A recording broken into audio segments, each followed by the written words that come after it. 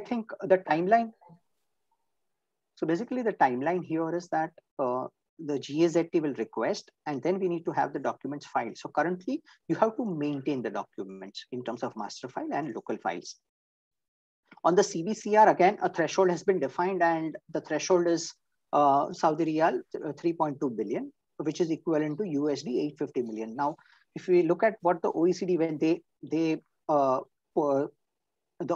they said that, okay, the CBCR reporting requirements has to be applicable to large multinational companies, because they didn't want to burden the small companies with this type of documentation requirement. So what they had put in is that, Ashish, thank you for this, that GAZT is now ZATCA. Thank you for pointing that out. So what the GST has, what the OECD has had put across is that we should have a threshold, and the threshold they had defined was 750 million euros, and it was equivalent to $850 million at that point of time. I believe it's the same threshold that has been put here. In terms of the notification, so I think CBC reporting, as we looked in UAE as well, that there are two stages. One is a notification and one is the actual filing of the CBC report.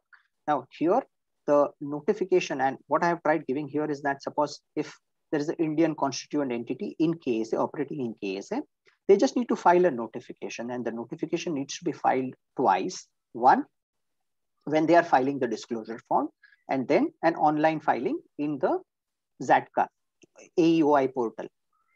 Because I think one important point that needs to be noted here is that countries have been having this exchange of information programs, and if that has been activated, then this becomes easier for governments to access. So this is a information exchange between governments in terms of the CBCR report. So that is something which the OECD has been encouraging, that let the governments, say, suppose if there is something of a Indian headquartered company, CBCR filed in India, and if somebody in the UAE or somebody in the Middle East wants, then if that, say in the current example, KSA, if somebody wants it, then they can just have the, if the program is activated, the governments can immediately transfer the relevant filing to KSA. Again, 12 months is the timeline. I think what we've seen even in terms of PP controversy is that the ZATCA has been very actively requesting inbound companies. Now here, it is applicable to both inbound as well as outbound companies, right? So here they have been actually requesting inbound companies to file their local file as well as the group master file. In terms of what we have seen till date is that loss-making companies is a key concern for ZATCA, and they have been, or companies with low profitability. So they have been actually asking questions, picking them up for audits, etc. Now in audits also, generally, even in India, we have seen this, that low profit companies or companies into losses, etc., are always in the radar of the authorities. And I have taken those in terms of what are the key risks and areas, what we have seen in my ensuing slides. Even the mutual agreement procedure program has been activated. So if there is an adjustment at one end, a taxpayer can resort to a mutual agreement procedure program.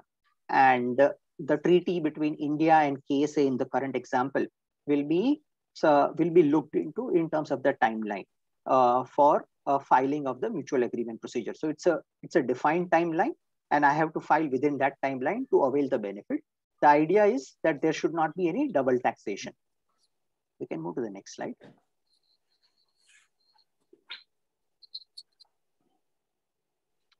Right.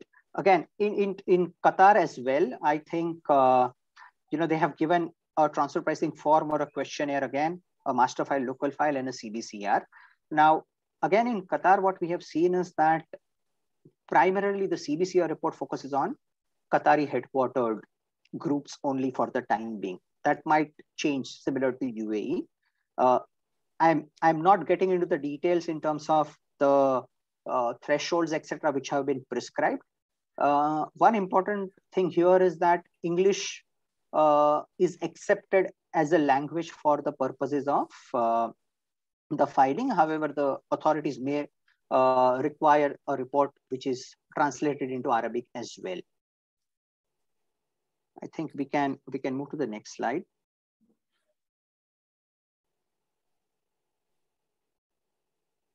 Right. So now coming to Egypt. Now Egypt again, they have defined thresholds in terms of, say, if your transaction value is 8 million Egyptian pounds, then there is this applicability of the master file and local file. One important distinction, that while Egypt follows the OECD approach for the purposes of master file and local file, I think one important exception is that they say that we have a 4-step approach and a regional benchmarking requirement. Now, what is this 4-step approach? They say that we need to, in order to price a control transaction or a related party transaction, according to the arm's length principle, we need to identify control transactions and understand the nature of such transactions. This is that a 4-step approach which the Egyptian authorities have been advocating. Select the most appropriate method, applying the selected pricing methods, and then determining the arm's length price, and introducing a review process to reflect any future changes. So I think this is something which they say that, okay, you should pass this funnel for the purposes of our transfer pricing regulations. Timelines is something which is self-explanatory. I'm not getting into it.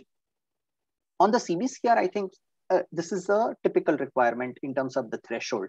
So for inbound companies, so companies headquartered outside Egypt but having subsidiaries, they say that, okay, we will have a threshold of group revenue of 750 million euros, which is in line with the OECD. But for outbound companies, so say companies headquartered in Egypt having subsidiaries outside, they have a much lower threshold. So this is something where they say that the threshold of 3 billion Egyptian pound, which broadly which is equivalent to euros 145 million. So which is a much lower threshold as compared to the normally seen threshold of 750 million euros. Again, timeline is something which is written. I will not get into it. But one important point about Egypt is that penalties have been advocated, and those penalties are really stringent in terms of the number. So the maximum penalty can range up to almost 3% of the value of international transaction, which is unlike other jurisdictions where penalties have been prescribed, but they are not that very stringent. Coming to the next slide.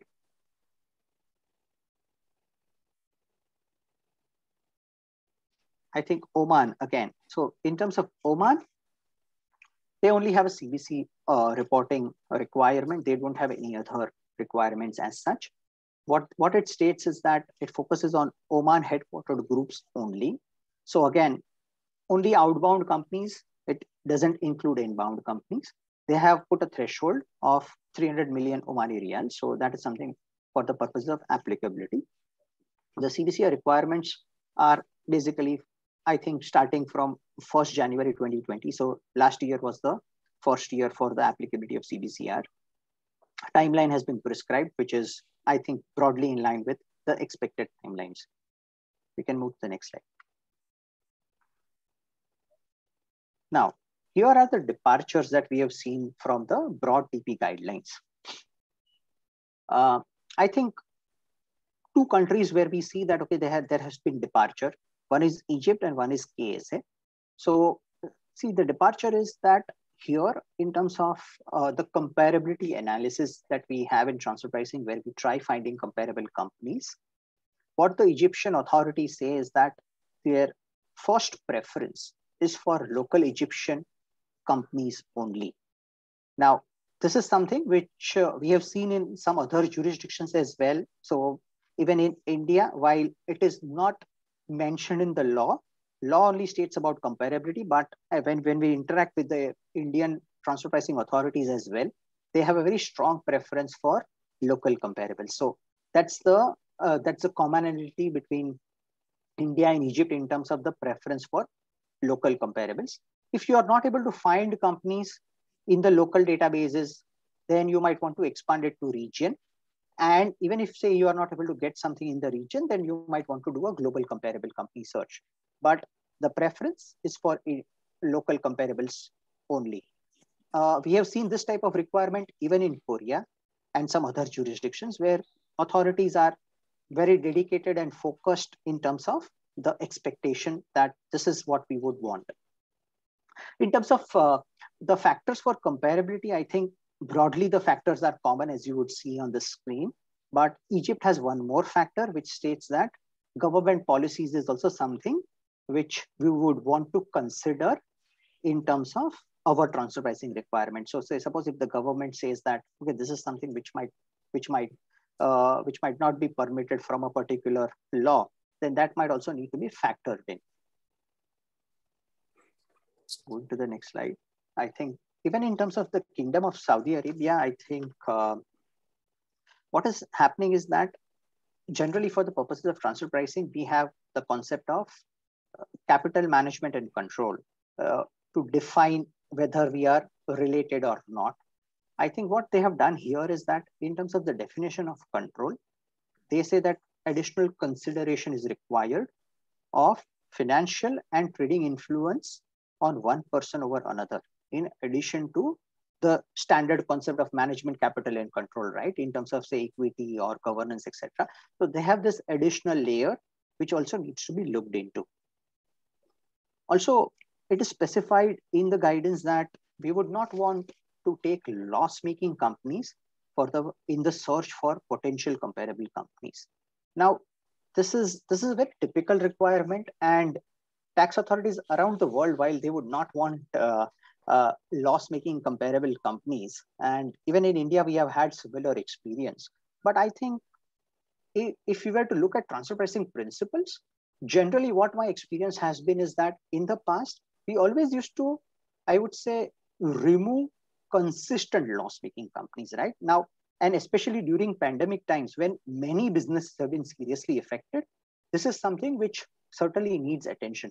That if you exclude loss-making companies, automatically, I think the target is then only companies who are profit-making, while there is no harm in looking at profit-making companies, but we need to look at the full spectrum, right, in terms of the comparability and not only focus on the profit-making companies. But this is a specific requirement for KSA.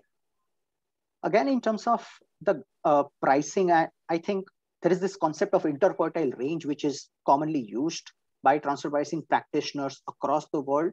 So basically, we say that if my margin is it falls within the 25th to 75th percentile range, I should be treated at arm's length. Now here, and this is something which is followed across many jurisdictions, while India has some specific nuance to this, but generally it's the 25th to 75th percentile. So if you fall within that range, automatically you are at arm's length. Now, coming to KSA, what they say is that you should be at the median, which is the 50th percentile. Now, what we have seen based on our experience is that if you are outside the range of 25th to 75th percentile in your, say, transfer pricing audit, then generally the tax authorities would want to push you to the median in terms of the expectation for the adjustment amount.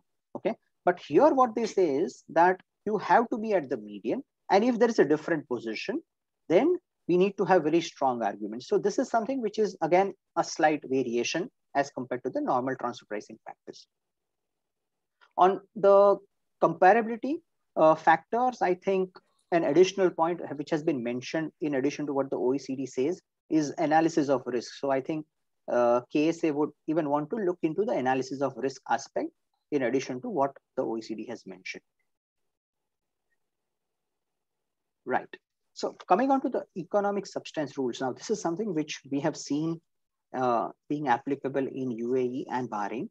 And why I have selected this for the purposes of our discussion today is because there is an overlap between what is expected under these rules vis-a-vis. While it's not a complete overlap, but certainly there are touch points which are important for all of us to understand. I think what has been happening is that companies and authorities in the Middle East, they are just trying to find out that any companies who are operating here, whether they have that relevant substance with them in terms of justification for a particular level of, say, profitability or a particular level of operation. Generally, because I think, generally what happens is that since in UAE we don't have a corporate income tax, so it is always looked at very closely by all the governments and taxing authorities across the world.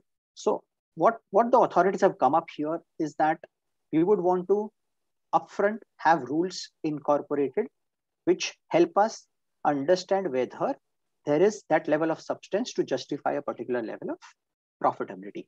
So what does the rule state? That the applicability is to most of the entities, UAE onshore as well as and free zone entities as well.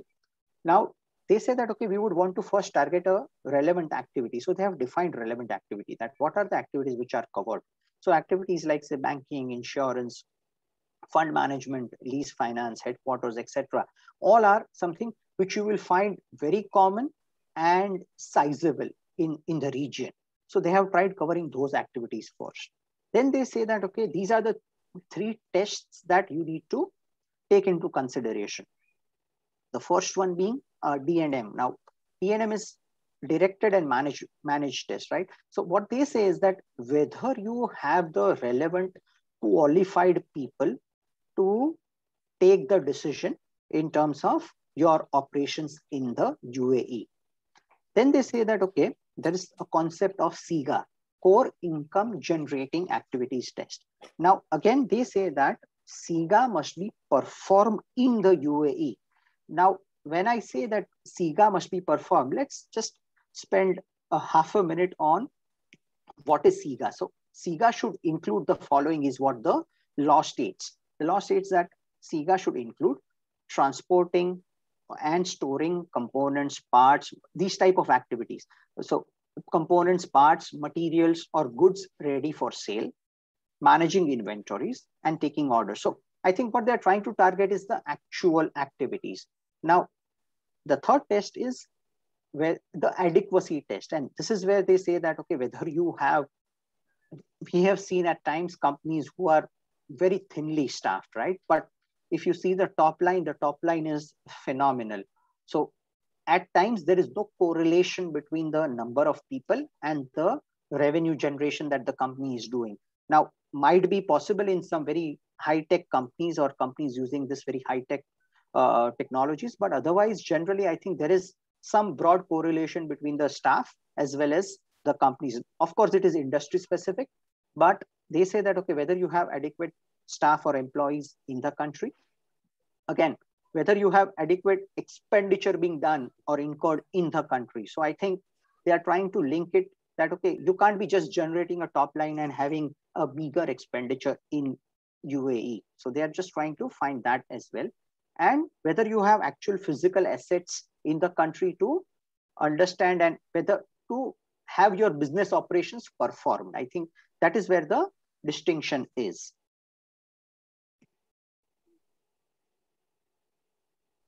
Now, where does the economic substance in the TP rules, whether they converge, they touch or they don't?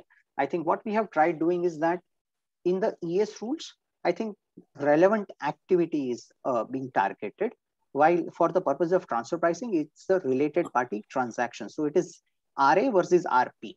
So I think the domain is slightly different. Now, related party transactions can also form part of RA, but at times activities in RA might not be totally forming part of RP. CIGA and DNM has to be performed in the UAE is what they say. Adequate OPEX, etc. We talked about it, and there is no need. See, if you satisfy this substance criteria, then what they say is that then there is no need for performing a benchmarking to understand the profitability of an operation, whether it is at arm's length or not. So I think that is something which they just rest their case once you establish substance. While in transfer pricing, of course, once substance is important, but at the same time, they will also say that whether post all this substance, are you having a particular level of profitability in the jurisdiction? So that is something which is a bit of a difference. We can move to the next slide.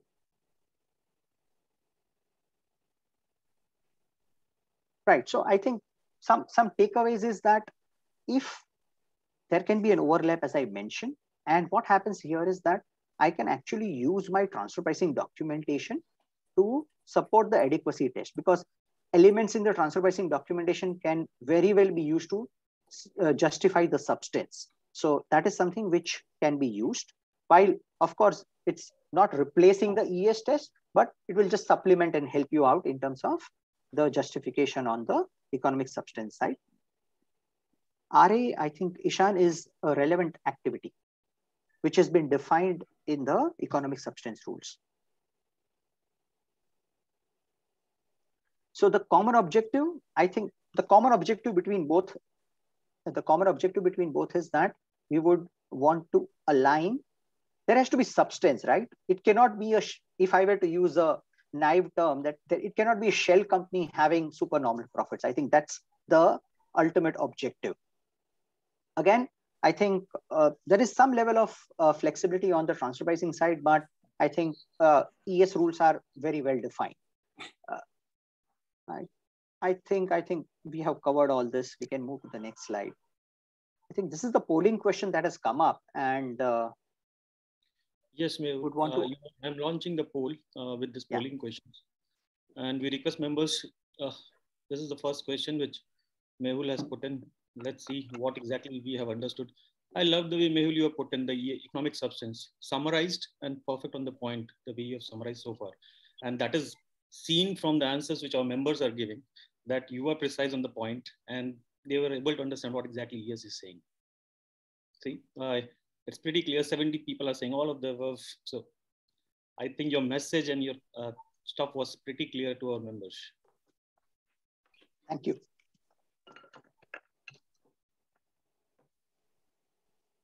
Okay, 5 more seconds. Yeah, members are still voting. Yeah, they are still. I mean, there is still a ticker going on. Someone has stopped it. Okay, this is the scenario. Mil, your take. You want to summarize this poll? No, I think as you mentioned, and it's all of the above. That's the right answer. And I think what happens is that, and thank you members for understanding this. So it's all of the above. So we can actually close the poll and move to the next slide. Sorry for rushing in, but I would actually want to cover many things, and I'm just being mindful of the time, because I think there is I only have around 23 odd minutes. So Mehul, you can take a couple of minutes more, because our members, we have now 300 plus members. So all want to hear and they want to properly understand. So these are dedicated members. So if you are shooting time for a couple of minutes, I don't think we have an issue. Sure. I will try to focus while I have many slides to present.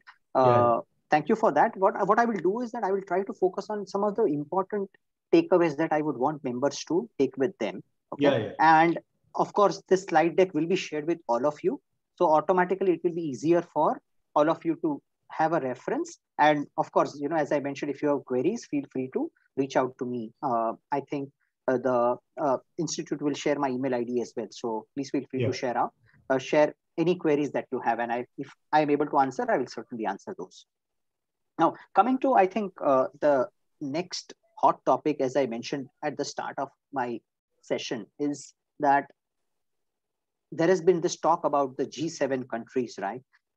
Which again, I was discussing today morning with Sundarji, and he mentioned that this is something which you should cover.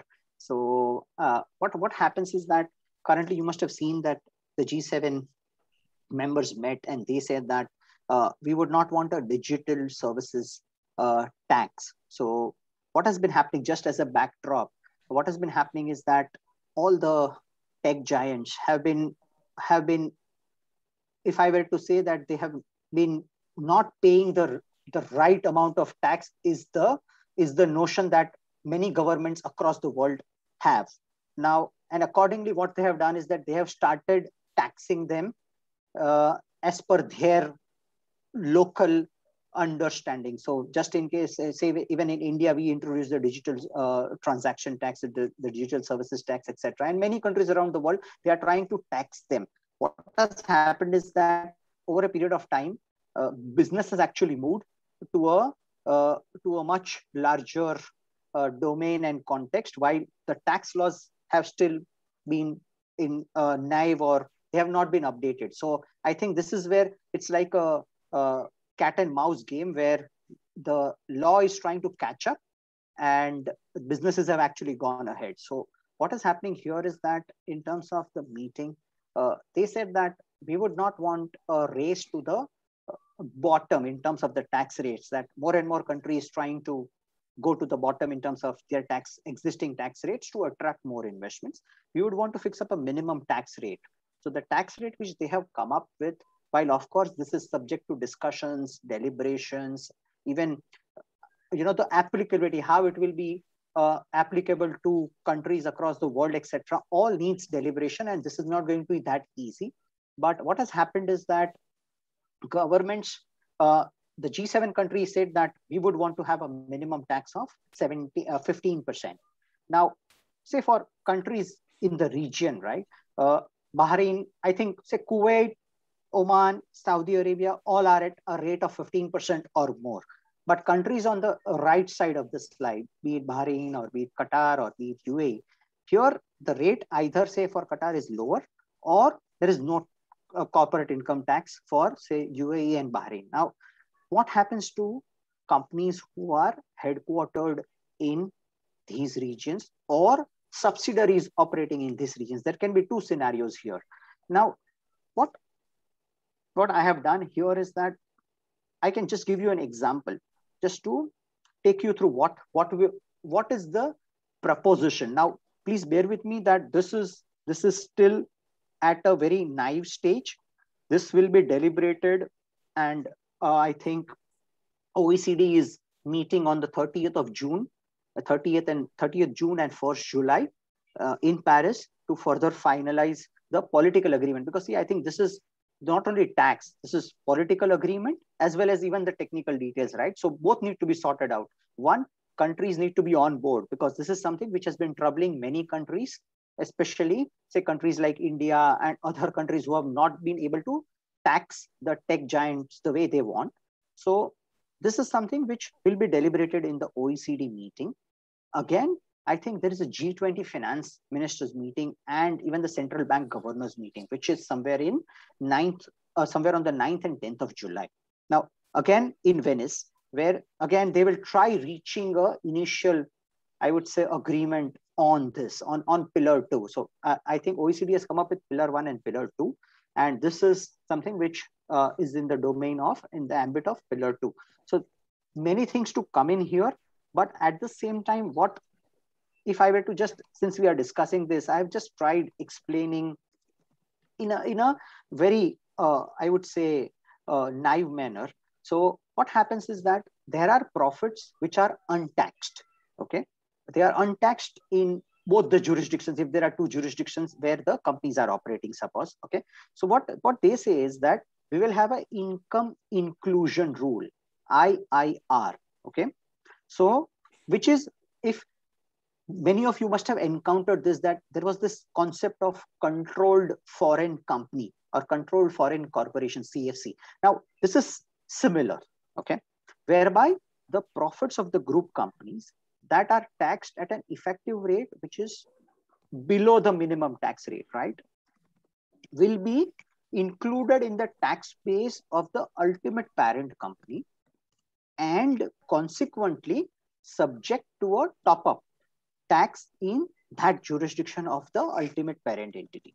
So if a country where, say, the ultimate parent entity doesn't adopt the income inclusion rule, the next intermediate holding company in the chain, in the ownership chain, will calculate and pay the top-up taxes in respect of their low tax subsidiaries. So is everybody with me in terms of the concept? They are just trying to tax the untaxed profits, okay? Again, coming to an example, say, suppose, just take another example. Say if a UP, ultimate parent entity, is in a country with low or no tax. Let's take an example of a country which is ultimate parent entity headquartered in UAE. What will happen? And the UAE jurisdiction has not implemented the income inclusion rule. The next intermediary holding company in the ownership chain would calculate and pay the top-up tax in respect of the low tax subsidiaries profit. Ideally, the profit had to be taxed in UAE. But because there is no tax in UAE, they are saying that, okay, you pick up another company which is in the chain and let that company pay the tax for your low tax subsidiaries profit. So suppose in case the low or no tax jurisdiction in which the UP is located would lose the tax revenues because I don't have a corporate income tax, and while the primary taxing right is with me, but I don't have a corporate income tax, so automatically company in the chain will pay the corporate income tax. So this is something which jurisdictions like UAE, Bahrain, I think there has to be significant amount of deliberation for on this. Of course, subject to the details being out. Again, now let's look at an example conversely, right? Ultimate parent entity which is located in a country that has implemented IIR, income inclusion rule, but has subsidiaries located in low or no tax countries.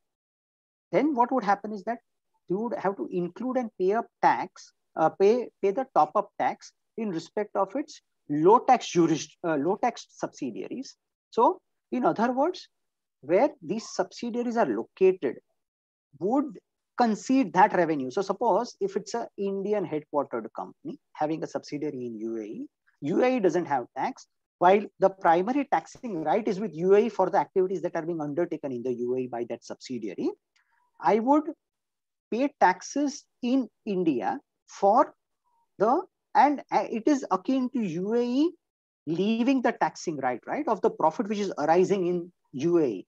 So I think this is going to be a very interesting situation, and only time will tell, how countries and jurisdictions react to this, especially jurisdictions where there is a lower tax rate, lower than 15% or even zero tax rate.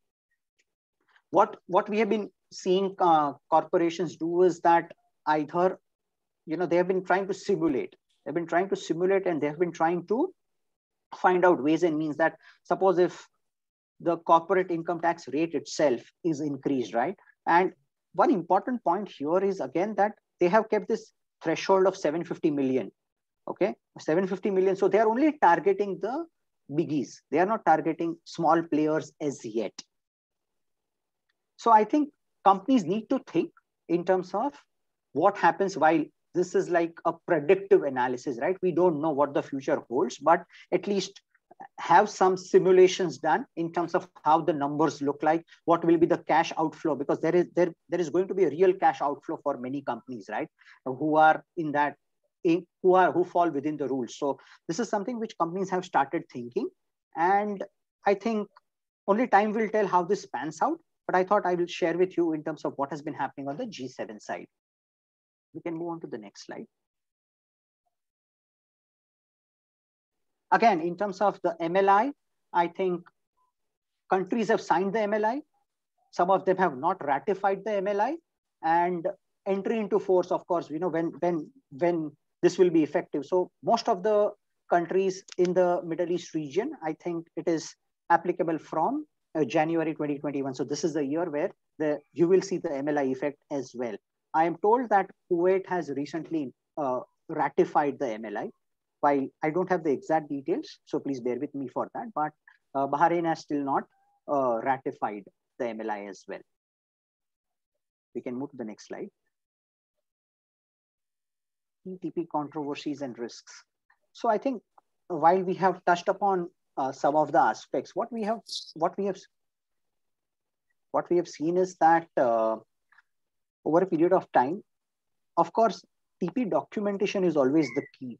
And we have been always advocating to our clients to have a TP documentation which is, excuse me, which is detailed, which is, I'm just summing this slide up, okay, in terms of which is detailed, which is as close as possible to what you are actually doing on the ground, right? Because at times what we have seen is that things on the ground are very different as compared to what is being told as a story to the tax authorities.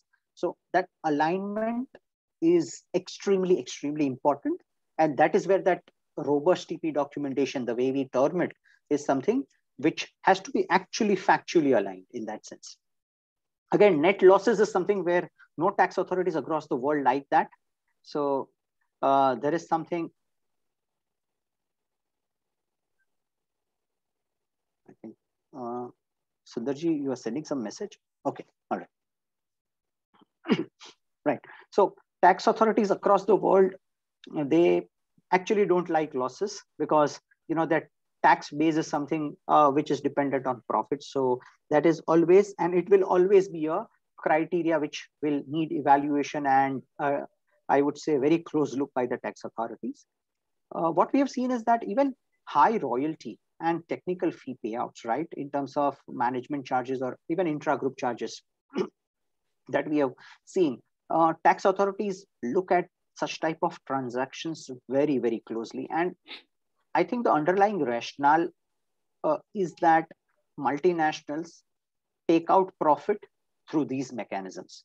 And hence, there is a need to understand the transaction, the benefit accruing from the transaction, and whether, okay, I think Josefa is asking me, what is allowed percentage for technical or royalty? Okay.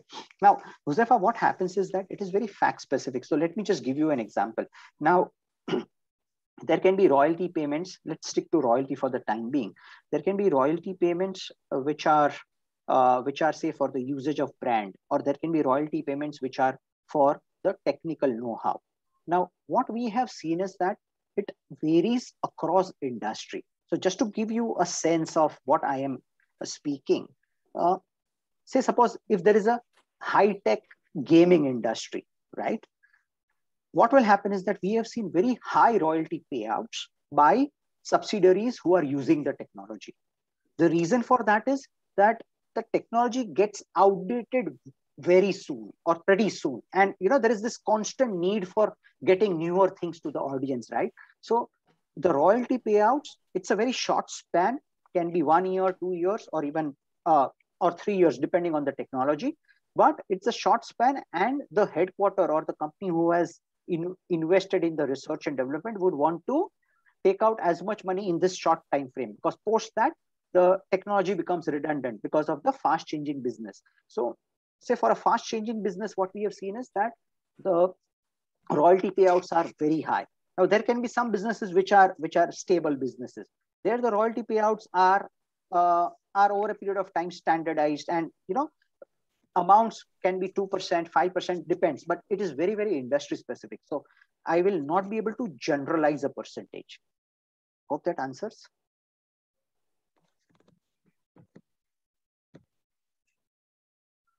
I think Mehul, you can continue with your presentation, and then after your presentation, we will have a Q&A. Sure. Yeah. Fine. So I think in terms of the controversies that we have seen in India, as I mentioned earlier, that the clue that we are taking here is that the region also will face similar type of issues, while every tax authority has their learning curve, right, in terms of what they will ask at the start when they are auditing. Now that we are seeing much more action in the Middle East, and what gradually where they go to. So I think selection of method, etc., or these are issues which are very standardized. And I'm not saying that these issues will not come up. These issues certainly will come up. But more and more we are seeing that the tax authorities are focusing on areas like financial transactions. They are also focusing on, say, marketing intangibles, etc. And that is the reason what I have done is that I've actually taken up slides on intangibles. That is the key, because I think the future of litigation will be heavily surrounded around intangibles. So I've tried touching on those aspects in my ensuing slides.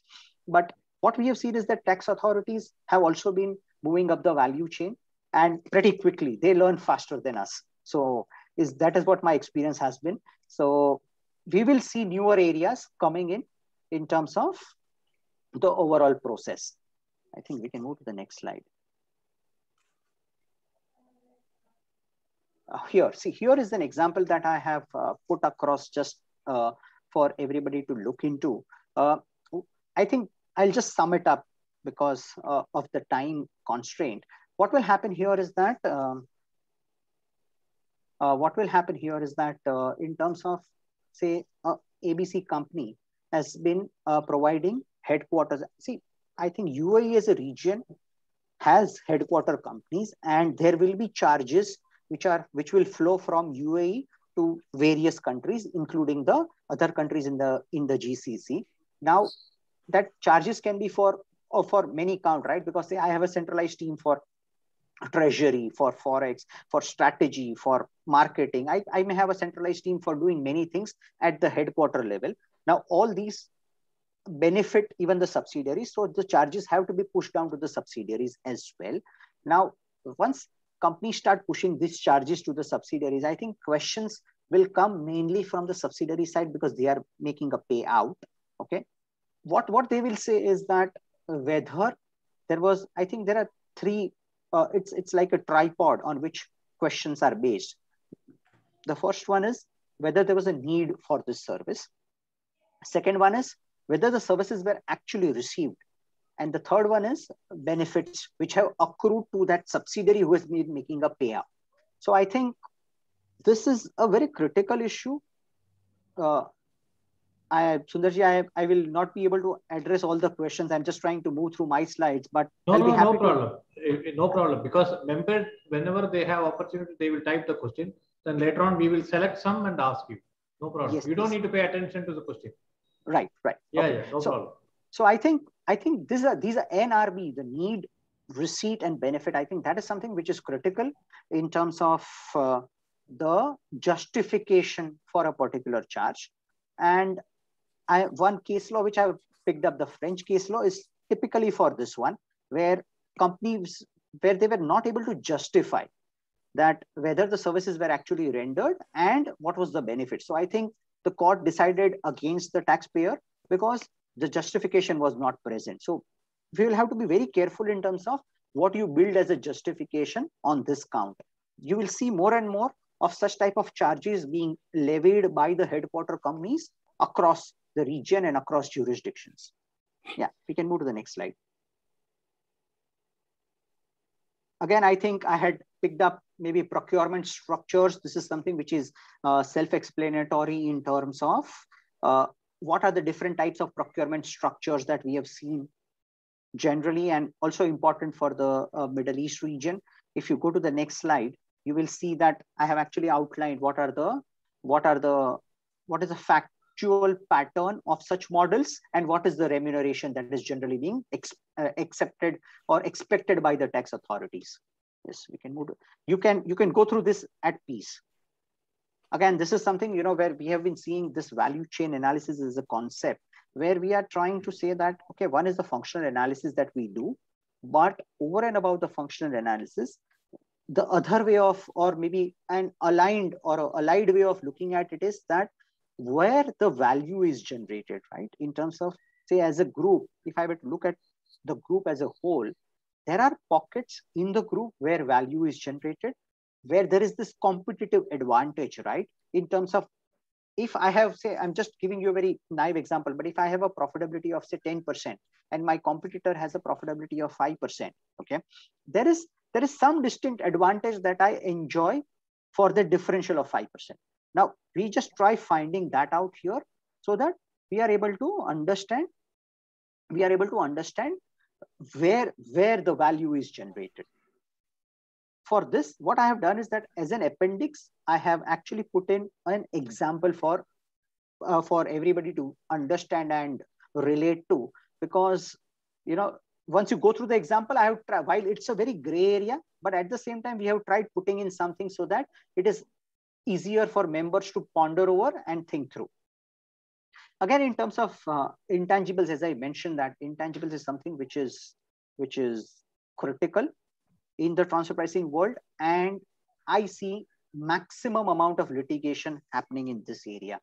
So, because the general underlying principle here is that intangibles attract profit. Now, there are functions, risks, and funding aspects of an intangible, and OECD has come up with detailed guidelines. So for people who are interested, they can certainly go through the guidelines while this is evolving. But this is an area where I believe there will be huge amount of litigation in future. So we need to be very sure and need to have a solid documentation when it comes to intangibles. So gone are the days where erstwhile what used to happen is that, and I have chosen an example as well. Erstwhile what used to happen, let's take an example of say a US company, and this is a live case that I have worked on, a US company and an Indian subsidiary. Now Indian subsidiary is into research and development, and the US company funds the research, right? So yeah, thank you, Siddharth, for going to that example. So the US company, here it's a UAE company. So the UAE company is funding for that research. Now, India does everything. If I were to just sum it up in terms of taking the decisions, in terms of what is the research that I should be doing, India has the qualified staff, etc. Now, India then cannot be just given a cost plus return for its activity that, okay, I will give you a cost plus a 15% markup, and that's about it. Indian authorities will certainly challenge the position and say that, okay, India is doing much more, and I would want to understand what India is doing vis-a-vis what UAE is doing. And if it is proved that, okay, UAE practically just funds the research, then UAE should just be getting that funding return. UAE doesn't have any control over the risk. It is India which does everything. So the maximum return should flow to India as compared to the cost plus approach, which generally we have seen. Yes, move to the next slide. I think there is this polling question.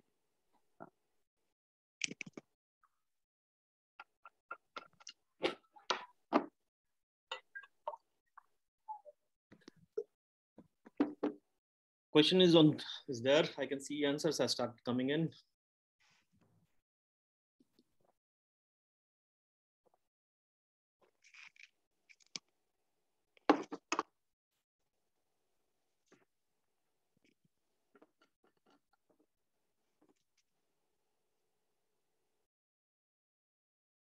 So it's a mixed bag. Management charges somewhere around 47%. Members are agreeing. Royalties somewhere at 33%. Right. So I think this is in line with expectation. What we have seen is that management charges and royalty form the bulk of litigation, and procurement structures also have been challenged. Now, I think it is very important that, say, in terms of procurement structures, we have to, while this is the underlying concept for any activity that we analyze for transfer pricing, but procurement structures, there has to be a well-defined business objective for us to set up a procurement company. And so I was working with a client. Now the client was into this soft tubes, which are used for toothpaste, etc. Right? They require the plastic granules. So they were wanting to set up a company in the Middle East because that was the location where plastic granules, etc. are procured. So see, here there is this business objective in terms of why I would want a structure here in the Middle East, because I'm more closer to the relevant suppliers. I'm able to negotiate better, etc. So there has to be that business objective, and then I think things will be much more easier for us to justify. Right. We can move to the next slide.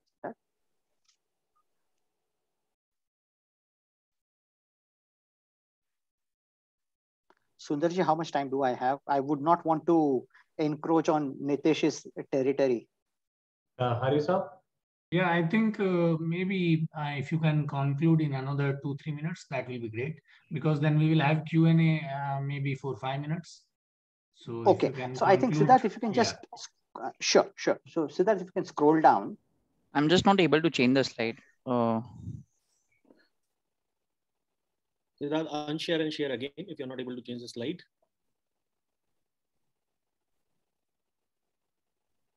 Yes. Can you just unshare and share again if you're not able to do that? Okay. So meanwhile, while Siddharth is changing the slides, let me just try covering something, in the interest of time. So see, what happens is that even in terms of the case laws, as I mentioned that, okay, I have covered two case laws.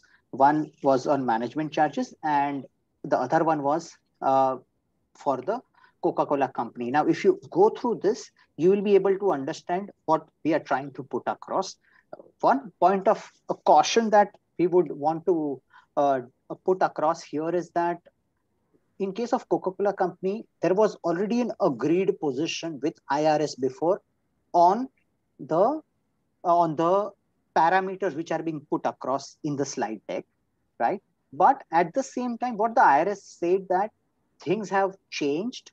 You can't be relying on what you were relying, say, 5-10 years ago at this point of time. Okay, and we actually don't agree to your stated position. So this is something where a position which was agreed by the tax authorities erstwhile has been challenged and has been also challenged in favor of the tax authorities by the court as well. So the court also has sided by the tax authorities because they say that, okay, based on the new web section plans, etc., the way the world has transformed, no longer you can be parking profits in the so-called low tax jurisdictions where there is a lack of intangible. We can move to the next slide. I think global transfer pricing updates. The United Nations has come up with a practice manual again in 2021 for developing countries. It's a good read, something which is interesting, and UN always has a very clear point of view. India, I think they have revised the threshold. That is fine. I think in United Kingdom, see now more and more countries are moving towards this 3-tiered approach, where erstwhile United Kingdom didn't have or didn't accept the OECD recommendation of a 3-tiered approach. But now what they are saying is that we would want to start on this as well. So erstwhile it was only CBCR, but now I think they are also looking into the local file and master file, etc. It is self-explanatory, so I am just rushing through this. Maldives, Zambia, everybody is acting on the TP side.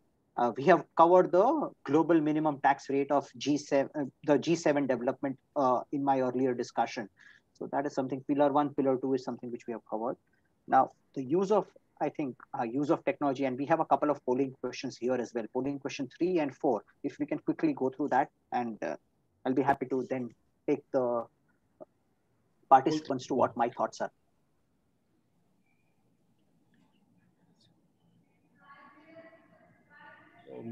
Okay, now the responses start coming in.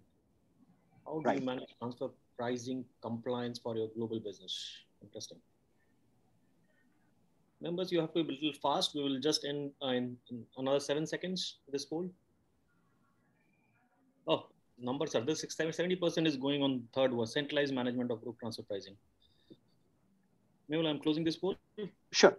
So I think the message is conveyed, and this is the message that I also wanted to convey, is that more and more post the base erosion and profit shifting plans by the OECD, we have seen the centralized management approach, because companies and the headquarter would want to give a standard and same story, right? And what we have seen is that more and more people are centralizing their transfer pricing documentation. So erstwhile, there has been this decentralized approach where we say that, okay, there has been transfer pricing documentation is prepared by various consultants across the jurisdiction, depending on the consultant that I like as a tax director, right? But now more and more we are seeing that level of centralization, because tax authorities across the world have been sharing data rapidly and rampantly in terms of the size and scale of data. So it is very important for us to understand that we have to tell a proper story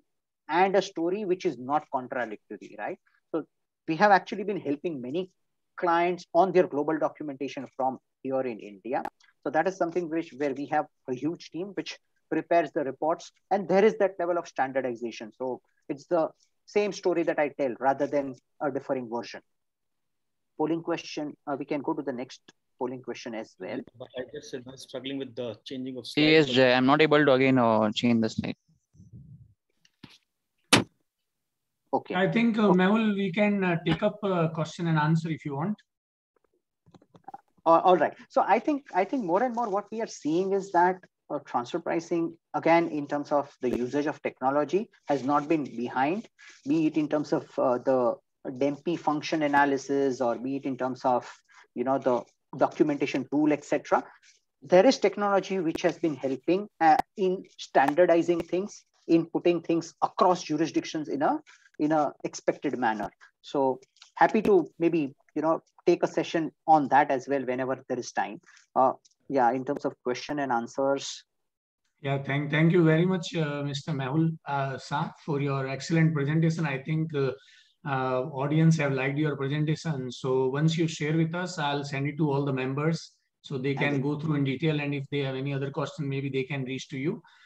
You have touched upon, apart from transfer pricing, you have touched upon country by country reporting, economic substance reporting, and multilateral convention to implement tax treaties.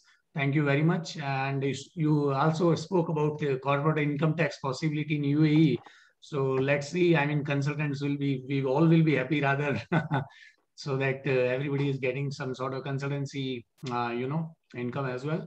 And now I request our ExCom member, CA Can Manoharan. I just have sorry, but Harikishan ji, Yeah. Can I just have a closing remark? I would just want to touch upon the point that Mr. Bukhatir had mentioned, right? That transparency. Please. I think transparency is the key. So right, sir. He mentioned that at the start of his speech, and I completely align with what he mentioned. Yeah, over to you. Okay. Yeah. Thank you very much, sir. And I think now I request our ExCom member, CA Manoharan Pellarichal, to manage and moderate Q&A with CA Mehul. Over to you, Manu. Thank you, sir. Thank you, Harris, sir. If my full name pronunciation is very difficult for you, then you see, anytime you can call me as Manu. Yeah, thank you, Mehulji. Yeah, it was very interesting session, especially I'm also practicing in this region. So for me, it is very interesting session. So most of the questions what we have seen, can that sharing of the screen can be stopped? Makes sense. Siddharth, can you pull this off? Sure. Perfect. Thank you. So very interesting, and we have seen a lot of questions. So we let us take up maximum questions to answer within the available time. Just to begin with, I have a question. So I'm getting an opportunity to clarify from you. So this BEPS actions, since the UAE is an inclusive member of OECD, and minimum 4 actions has to be complied with. So one of that is the BEPS Action 5, that is the countering harmful tax practices. So that is why UAE has implemented economic substance regulation. So when UAE is not implementing transfer pricing, to what extent the UAE is in line with the compliance of BEPS Action 5? Whether can we expect implementation of transfer pricing as well in UAE in future? I believe that this is just a matter of time, CA Manoharan, that there will be implementation, right? And even in terms of tax rates as well. See, I cannot be left out of the crowd if I would want to be that finance capital, the so-called finance capital, right, of the region. I will have to be in line in terms of the regulations. While I may want to keep it sweet for the corporations, but at the same time, I cannot be not aligned, is what my sense is. It's just a matter of time. Yeah, so in that case, even UAE is having, it's a tax-free country, or income tax is there only for very 1 or 2 sectors, very limited. That is for the foreign banks and also, but in large, there is no income tax, we can say, in UAE. So Harsh Doshi also has asked a question, relevant question in relation to that one. UAE is not part of G7 or G20, but part of OECD, of course. And when is the UAE, when UAE is expected to implement a corporate tax post to Expo, or whether UAE is expected to implement a tax? That's his question. He is expecting your view with related to that one. While I'll just correlate with this one. Earlier, UAE was blacklisted because of non-compliance of OECD guidelines. Then it is removed from blacklist. Again, AML compliance was there, and then some press release and all we have seen. So that's why we implemented AML as well recently. So in future, to be in the limelight, in the worldwide, along with the developed countries. So UAE has to implement this 15% tax rate as well, right? See, my sense is that it is not as simple as it looks. There will be nuances, etc. But the way the world is progressing on tax, you would not want to be a different sheep, right? In the herd. You would want to be aligned because, what happens is that as a jurisdiction, there are repercussions if I'm in the blacklist or even in the gray list, right? So I think more and more countries are realizing that if I want to attract investments, I would want to be in the good books. Right. Now, we'll have to just balance it out in terms of how do I have the tax or the no tax regime vis-a-vis the tax regime, and how do I balance it out? I think, and what we are currently looking at, Manoharan, is that we are looking at very large players for the time being, right? Yeah, I think right. it will be important to understand once it starts percolating down to smaller players as well. I think that is a key point. That's right. But in the case of CBCR only, we are targeting the large corporates, multinational companies. But in the case of ESR, economic substance regulation, even any transaction, any limited transactions also will be applicable. Any single transaction also will fall into this regulation, right? Right. I think, see, this is the, I would say, output, because we were in blacklist in terms of jurisdiction, right? That we would want to be that, okay, it's not companies are setting up shops here because there is zero tax rate or showing high level of profitability in the region, but there is that substance also which is married to it. I think that is where the change thought process came into play. And I think over a period of time, my sense is that while we need to see how OECD comes up with it, right? And even that political consensus is very important. So this is not something which is so easy. Correct. Yeah. So if anybody wants to ask questions, there are some questions already in the chat box, but I prefer if any of the members would like to ask a question, please raise your hand so that we can also ask. Ashish, I think Ashish is a good old friend, and thank you for putting in the comment. Ashish, glad to be connected again. Yeah, Shweta has raised her hand. So Shweta, you can unmute yourself and then raise question. And if you can come switch on your camera as well. Yeah, hi. I just wanted to ask a question. I have a company in UAE and a sister concern in another country, which is an African country. And a few of the products that I'm dealing in, that company may or may not be one of the consumers to it. So according to the transfer pricing rules, if I sell it to another company in UAE and that company sells it to my African company, would transfer pricing be applied to me and to that company both? Can I just suggest something? I'm happy to discuss this with you offline if it is okay with you, because I'm actually eating into other speakers' time. So please bear with me. No problem. No problem. That would you have my email ID, Mehul Shah at Deloitte. Please feel free to I'll do it. Put me an email, and I'm happy to connect. Okay. Yeah. Thank you, Seda. So and now Ashish is there. Ashish, Mr. Ashish, yeah, can you? There is a difficult question coming from a friend. Hi Ashish, how are you? Yeah, Ashish, you're on mute. Can you unmute yourself? Yes. Thanks a lot.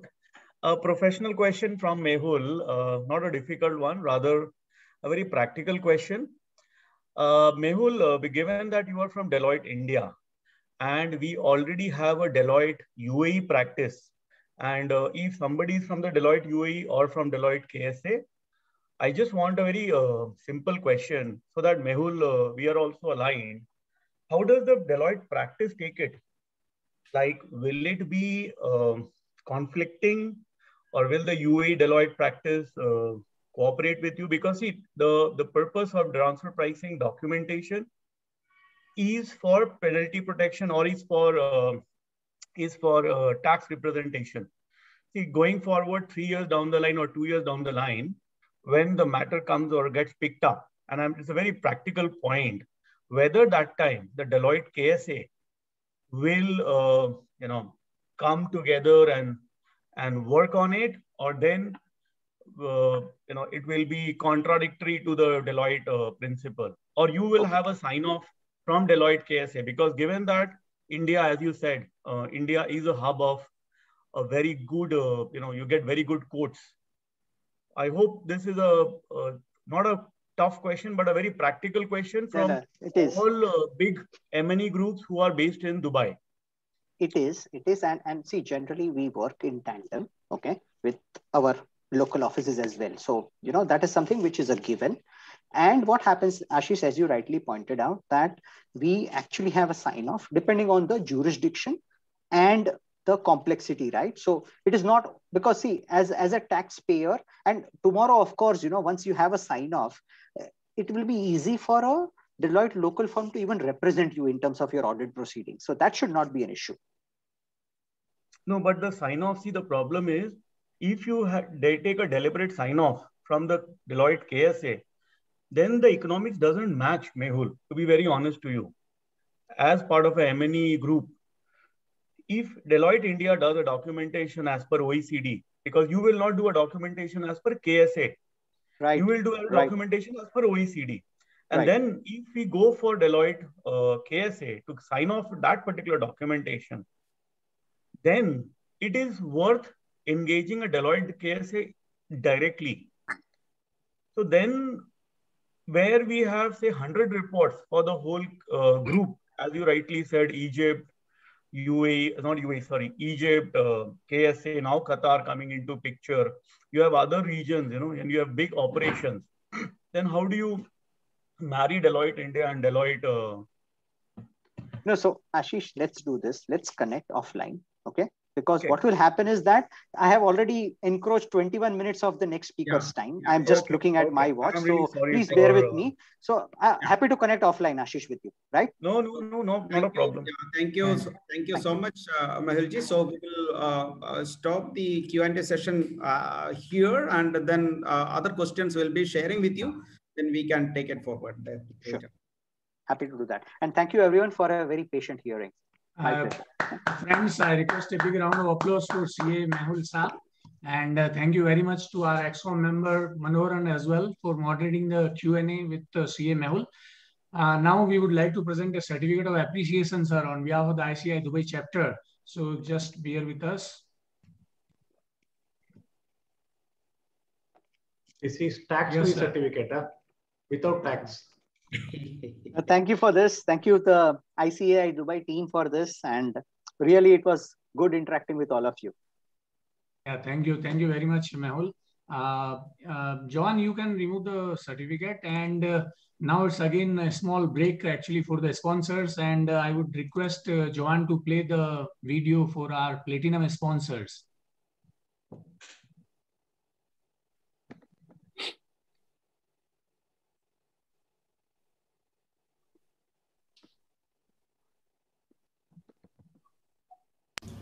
Greetings from UHY in UAE. I'm James Matthew. Some of you may know me as your past chairman in 2012-13. Some of you also may know me as someone who has been associated with a top 10 accountancy firm here in the UAE for the last 24 plus years. I transitioned in the year 2019 December along with 5 of my partners and 75 staff to set up UHY James Chartered Accountants in UAE. UHY International is the 16th largest accounting firm globally, and it has presence in 100 plus countries across 330 offices. Between 6 of our partners, we bring about 150 plus years of practice and domain expertise. We wish the team ICAI Dubai chapter all the very best for their 38th annual conference. And once again, my best wishes to all my friends from CA fraternity for a very happy and prosperous 2021. Thank you. For over 6 generations, we have been serving our customers what matters to them most.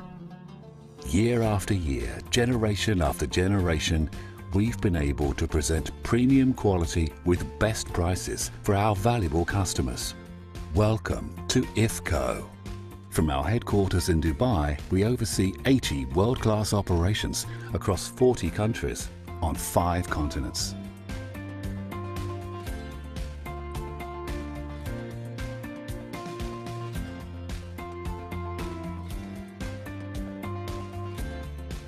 Adding flavour to your life is what we pride on, and we do it best through our wide range of product segments. Whether it's efficient movement by sea, extensive transportation by road, or expertise in procurement, handling and storage, we stay on top of our game to get our quality products from farms to your table as swiftly and smoothly as possible. Meanwhile, IFCO's professional products and services segment was specifically created to craft specialized ingredients for specific channels. To ensure that you have the right product for your business, our quality team ensures that each of our consignments is subjected to a thorough and rigorous quality control regime at every step of the process. Our state-of-the-art facilities help us to achieve this because innovation and R&D lie at the heart of IFCO. And that's why for over 45 years we've anticipated needs and delivered above expectations to earn the confidence of our customers.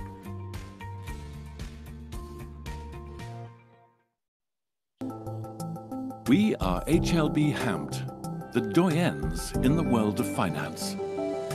For smooth functioning of the business, it's critical to have the financial health check at regular intervals. We have financial experts who dedicate personalized attention and provide tailor-made solutions to solve their financial complexities. Our association with HLB International ensures that we constantly enhance the benchmark of quality with over 2,000 clients, 1,500 plus company incorporations, 200 plus team members, more than 15 years of service.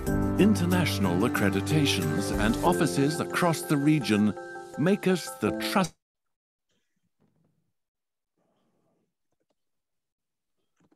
Thank you very much, Johan. Now our next speaker, CA Nitesh Mehta, is going to address us on M&A structuring considerations, India inbound and outbound investments. And to introduce him, I would like to invite our ExCom member, CA Jay Prakash Agarwal. Over to you, Jay. Thank you, Rizab. Thanks a lot. 2-hour session with Mehul. I loved one word which he said, transparency.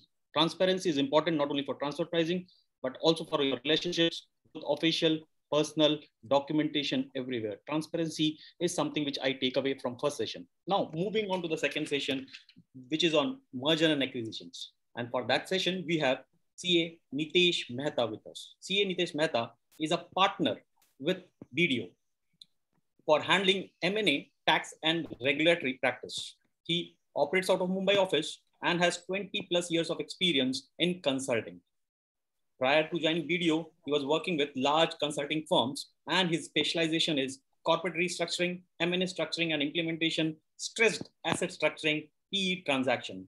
He has advised and executed assignments on corporate mergers, demergers, internal capital reorganizations, balance sheet right sizing, minority buyout, setting up tax efficient structures for both domestic and cross-border entities. His experience spanned across various sectors and includes infrastructure, healthcare, pharma, IT, financial services, media, entertainment, real estate, manufacturing, and many more. With these words, I will invite CA Nitesh Mehta for the session. CA Nitesh Mehta, sir, podium is yours. Thanks, Jay. And I would request Kirti, my team member, to present the slide deck. Kirti, are you there? Perfect. Yeah. Okay, so first of all, it was a very interesting session by Mehul, and that has made my task much more tougher. Because after going through such a educative and informative session, I just hope that I will be also able to do justice to my presentation. So first of all, respected chairman and committee members at Dubai chapter of ICAI, and good evening to the CA fraternity in Dubai. And a very, very big thank you for the opportunity provided to me to take up this session on mergers and acquisition. Topic for this session is M&A structuring consideration for India inbound and outbound M&A transaction. And particularly, I've seen that UAE generally, there are headquarters based out of the, UAE and especially in Dubai, from where India-centric M&A activities or the groups are based in. What I've done in my presentation, I've mentioned the different modes in which M&A activities take place, key tax and regulatory considerations surrounding those modes, and also I've tried to capture some of the case studies which dealing with such structures. So let's start. As you know, M&A is a global trend. For India, it all started in early 90s, almost 3 decades back, when Indian economy was opened up for foreign investment. Since then, gradually, not only foreign investments have been allowed in Indian entities, but the Indians are also allowed to go global and make investments and do acquisitions. If we really look at this stage, foreign investment in India is allowed in almost all sectors, barring a few where either a cap is prescribed up to which a foreign investment is allowed, or there are certain conditions are prescribed. And there are few sectors which are completely prohibited, like for example, gambling. Now, for example, now let's take about a sector where there are certain conditions which are prescribed, say, for example, a retail activity. Foreign investment in retail trade or retail activity is allowed, but it is subject to various conditions. Now, despite pandemic year, Indian M&A market has been buzzing with a lot of deals. Some of the market transactions which took place over last year also includes likes of the big tech like Facebook. They are investing into the Geo platform, which is a Reliance Group based entity. At the same time, Indian corporates have made acquisitions abroad as well as in India. Today, the sentiments on M&A activities continues to be very optimistic in India, be it a corporate M&A transaction or a private equity deals. Particularly, if you look at the trend in the IT, ITS sector and the financial service sector, there is a lot of activities and a lot of transactions which have taken place, even though it was a pandemic year. And it is largely expected that India will see a very sharp V-shaped recovery once the pandemic is over, and such recovery would only enhance the deal flow. So why people do M&A, correct? I mean, what is the need for people to undertake the M&A transaction? Some of the reasons why people do M&A activities could be, for example, the inorganic growth or the economies of scale. Inorganic growth is, as you know, it is the fastest way to grow, acquire the target and just grow, correct? While one can grow organically also, but it will certainly take a longer time as compared to an inorganic growth by way of an acquisition. Another reason could be the need for the funds to grow. So for example, if somebody is looking at growing, then it will that particular entity will need funds. And that funds can be raised either on the private basis or it could be through a public market IPO or initial public offering. In the world of uncertainty, de-risking is also an important factor behind M&A activities. We have seen that companies are actually looking at spreading and going to the different geographies just to minimize the risk. For example, recent pandemic we have seen, correct? The countries were highly dependent on China for certain activities. And the pandemic has actually sent a message that you need to de-risk yourself by spreading across the geographies.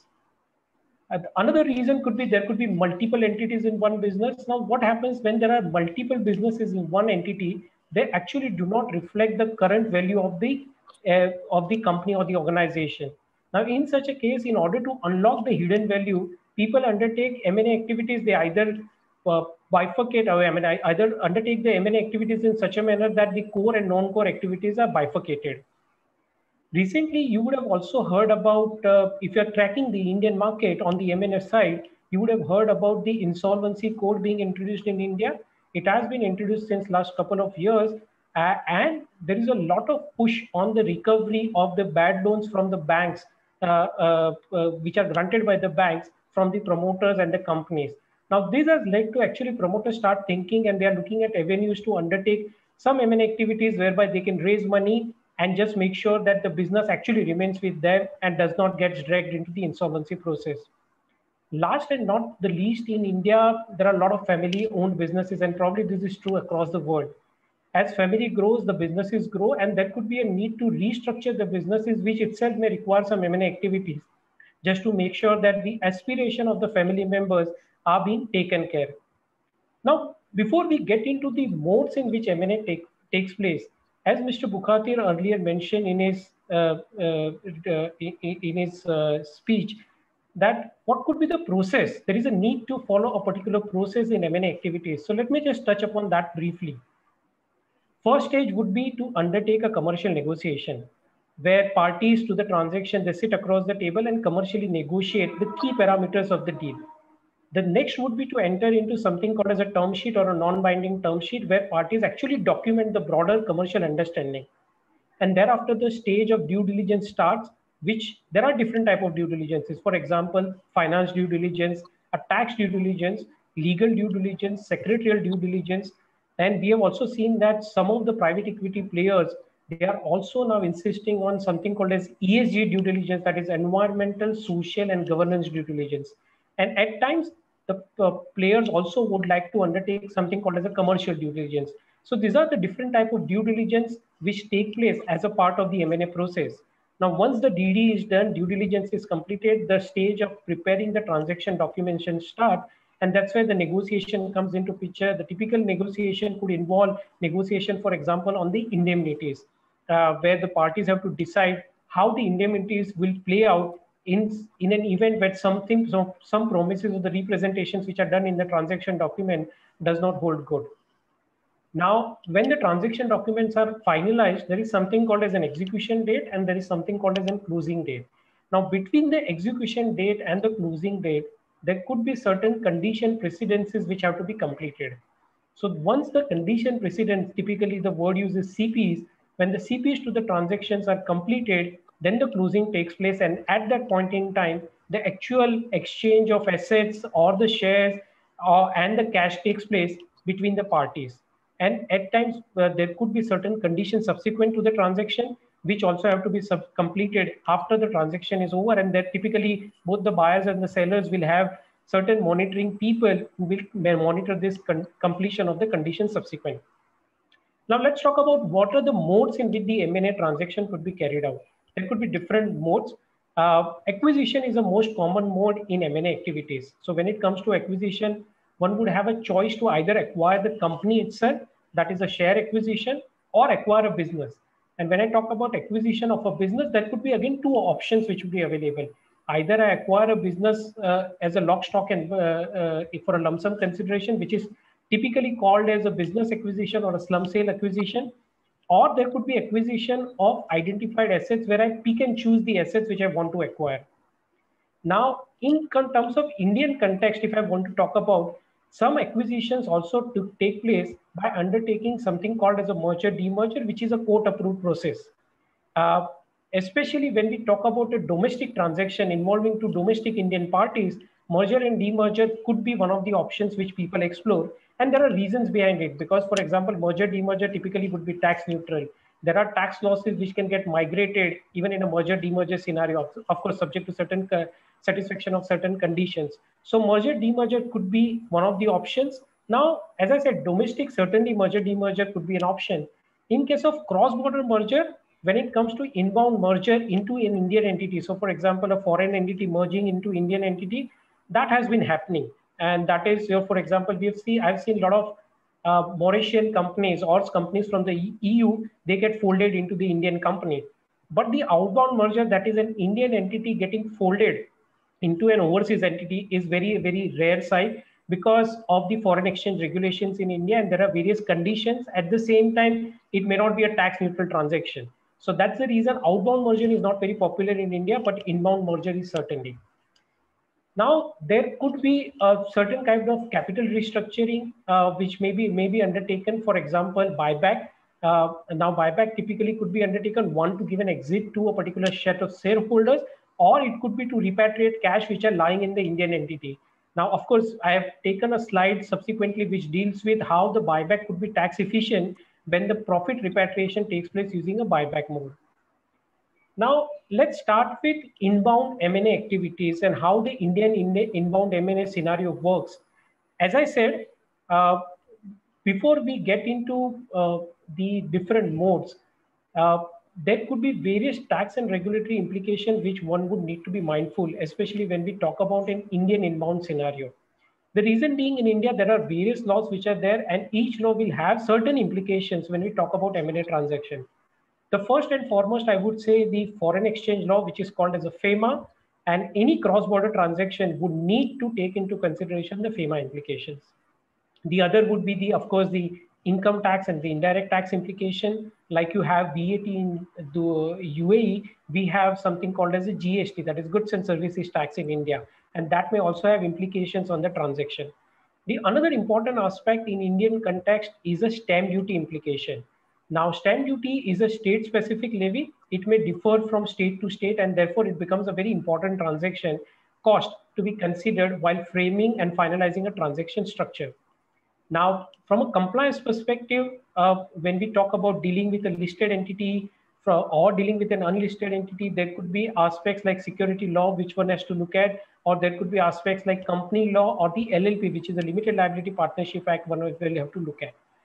Now, in India, few years back, we have adopted a new accounting standard, which is called as Ind AS, Indian Accounting Standard, which is in line with the IFRS, and it is applicable to certain set of entities, especially all the listed entities, and there are certain bigger entities which gets covered by this. And that's why this has become very important to look at any transaction. Earlier, it was not so important. But now, because of Ind AS and IFRS akin to an accounting system, it has become very important, especially where the transaction involves a listed entity. In India, we also have a competition law where unless the entity or the group falls into the exemption category, one has to actually take prior approval of the competition regulator before the transaction is concluded. And last but not the least, there could be sector-specific regulations. So, for example, if somebody is looking at doing transaction in insurance space, then the insurance regulator's approval will be required.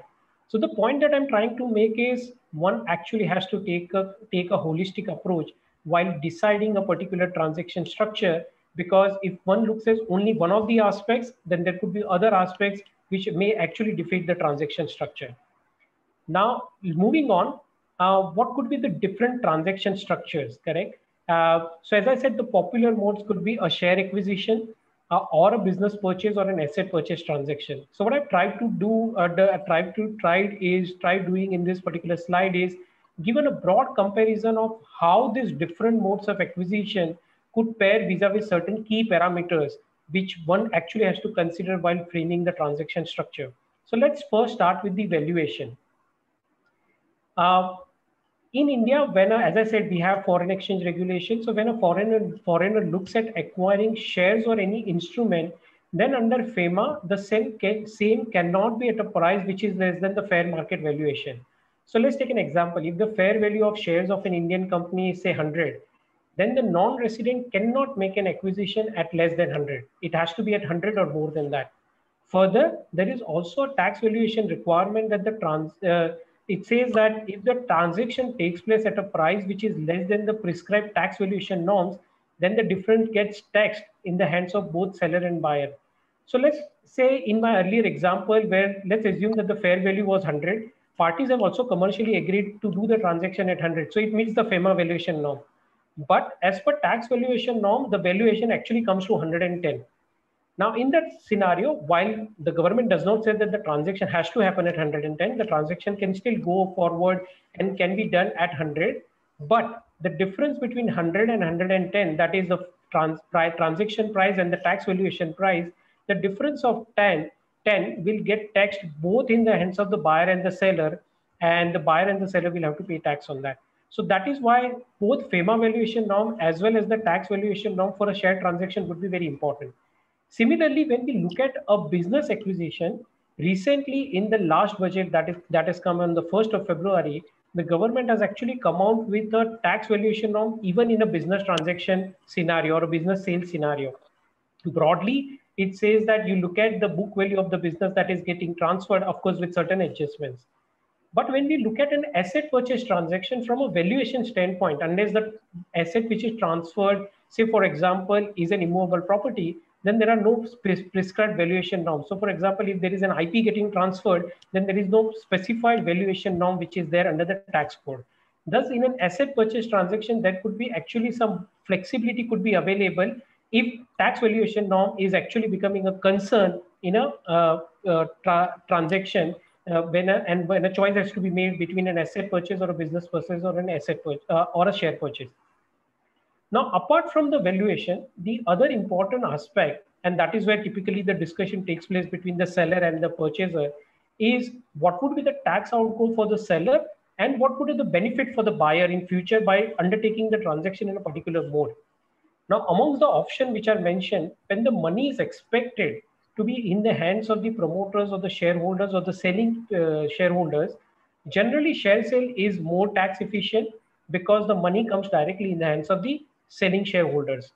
But if the transaction is undertaken in the form of a, say, a slump sale or an asset sale, the money will first go to the selling entity, and thereafter the further upstreaming of that has to take place in the hands of the shareholder from the company to the shareholder.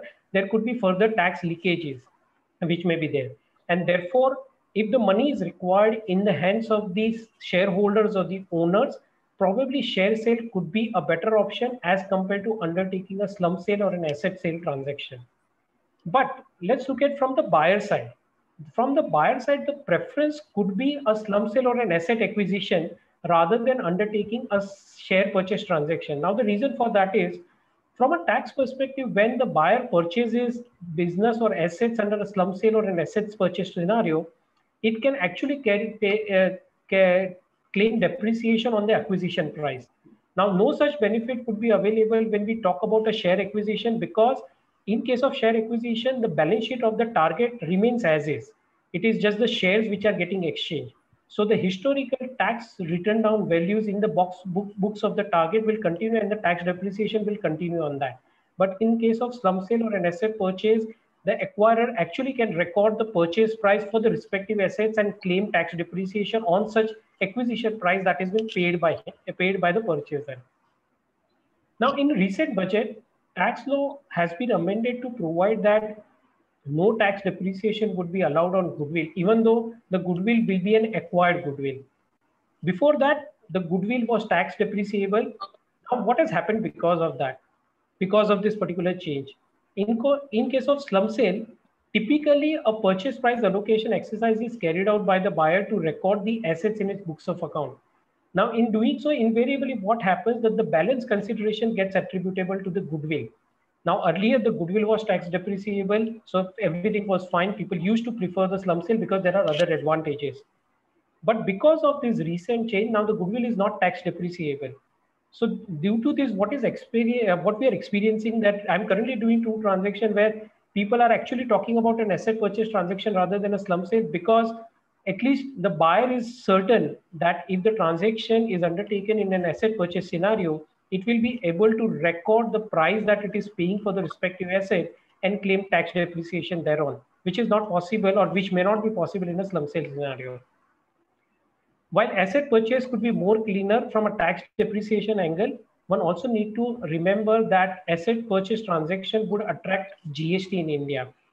Although such GST can be claimed as input tax credit by the buyer, one need to actually factor the time it would take for the buyer to utilize the input tax credit. So for example, if 100 is the GST which is paid on the purchase price for the asset purchase transaction, one has to factor that post-acquisition buyer will be able to utilize this 100 rupee of input tax credit over what period of time. So for example, if it takes 12 months, then buyer has to actually factor a 12-month time value of money for utilizing these input tax credit to decide what actually makes sense from a transaction perspective from the buyer, in the hands of the buyer. The next is, as I said, the important would be the stamp duty. And as I said, in India, stamp duty varies from state to state. Stamp duty on purchase of share is very minimal. However, in case of slump sale, it could be very high as compared to, for example, an asset purchase or a share purchase transaction. In case of slump sale, so if I talk about state of Maharashtra, where Mumbai is located, on the slump sale, the stamp duty would be 3% of the consideration. And if it involves the slum acquisition involves in immovable property also, then the stamp duty could be as high as 5 to 6%. So stamp duty is another important aspect. What we have seen is the tax losses of the target is also sometimes a key consideration, because it is like an asset. The buyer post acquisition could actually take benefit of that. Now, in case of purchase of shares, in case of say a closely held company or a private company, if there is a change in voting power beyond 49%, then the tax losses of the target cannot be carried forward. However, the unabsorbed depreciation or the loss pertaining to the unabsorbed depreciation can be carried forward. However, when we compare that with say a slum sale or an asset purchase transaction, the tax losses will continue to remain with the target and the buyer cannot get benefit of the same.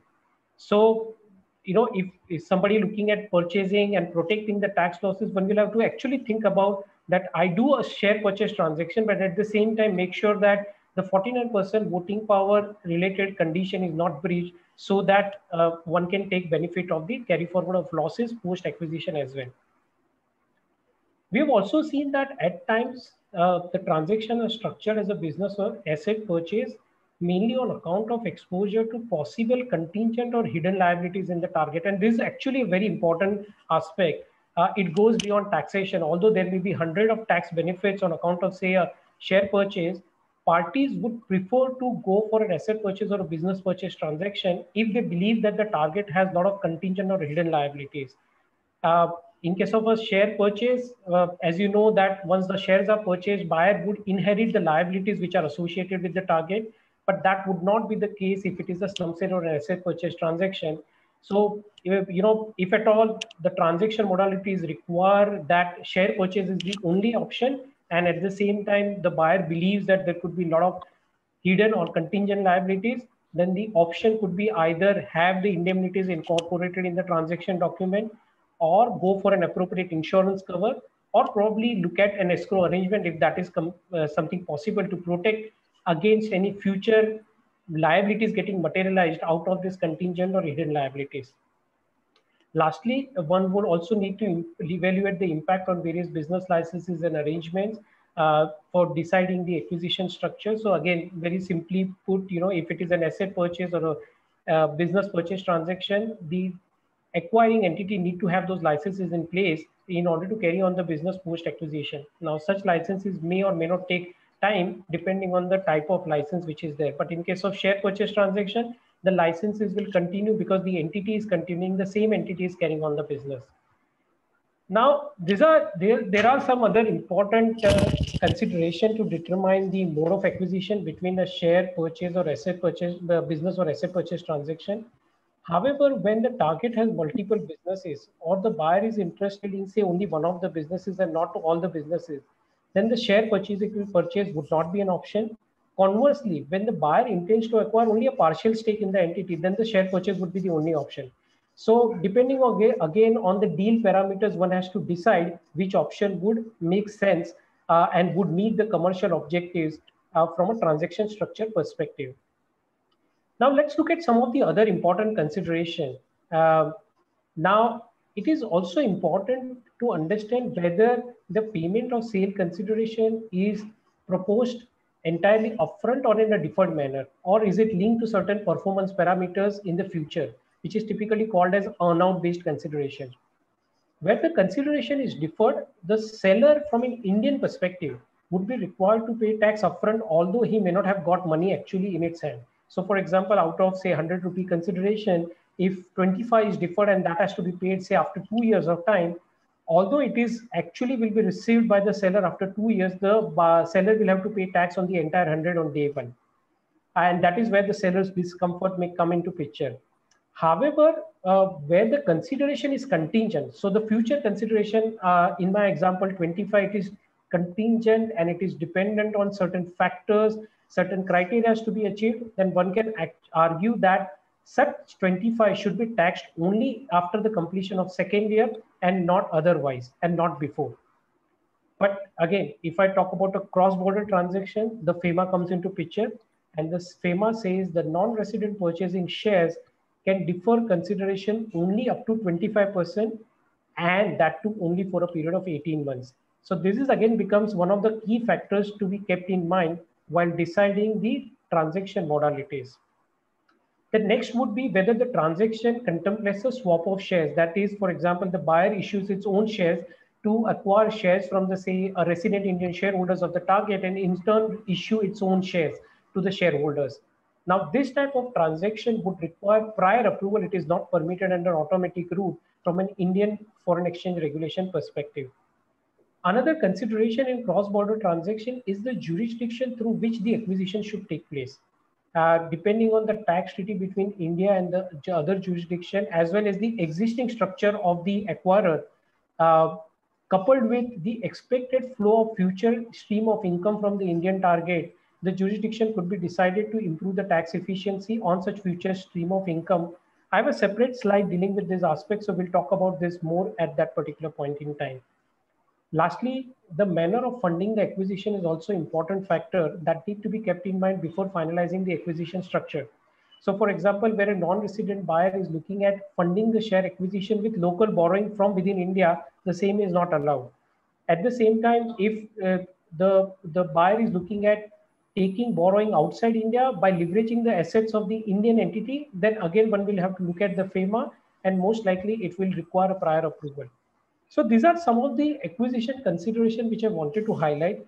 Now, as I said, depending on the deal parameters, there could be many variables which can actually define the shape of the deal structure.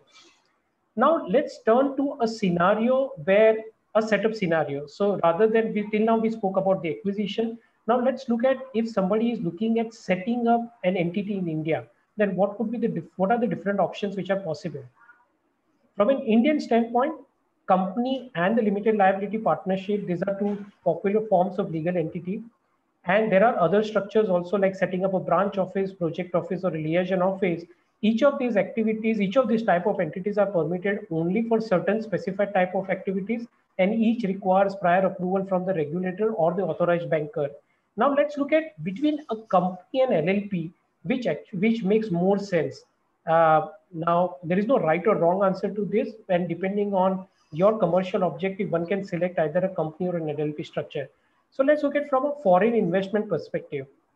In case of company structure, 100% foreign direct investment is permitted under automatic route, except certain sectors which I mentioned, which requires either there are performance linked conditions or there are caps which are prescribed.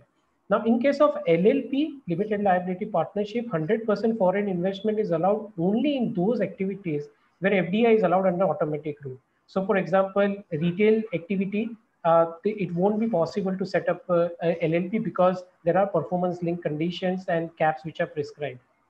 At the same time, say for example, if somebody wants to set up an entity which is regulated by some other regulator, say for example, somebody is looking at setting up a non-banking financial activities or lending activity in India, then that gets governed by the Reserve Bank of India regulation, and there is no choice but to set up a company in India. Now let's talk about raising the foreign debt. That would be possible in a company structure. Of course, it comes with conditions, but in case of LLP, it is strictly prohibited. So if somebody is looking at raising debt from a foreign resources, then that won't be possible in an LLP structure, but in a company structure, certainly that is possible. From a taxation perspective, a company structure, depending on the type of the activity or the option that the company selects, the corporate tax rate could range from 15 to 30%. In case of LLP, it would be a 30% tax rate.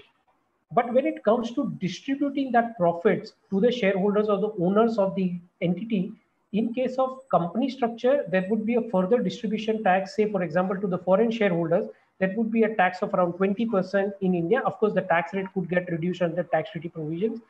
But when it comes to LLP, post-tax profits, when it distributes to its partners or the owners, there is no further tax payable in India. So if you really look at in company, there could be a lower tax rate when it comes to taxation of profits in the hands of company, but there could be further tax when the upstreaming of those profits takes place in the hands of the shareholders. But in case of partnership, there could be higher tax rate on the profits itself, but there is no further tax when the distribution takes place. When it comes to statutory compliances, a company will certainly will have relatively higher compliances as compared to an LLP.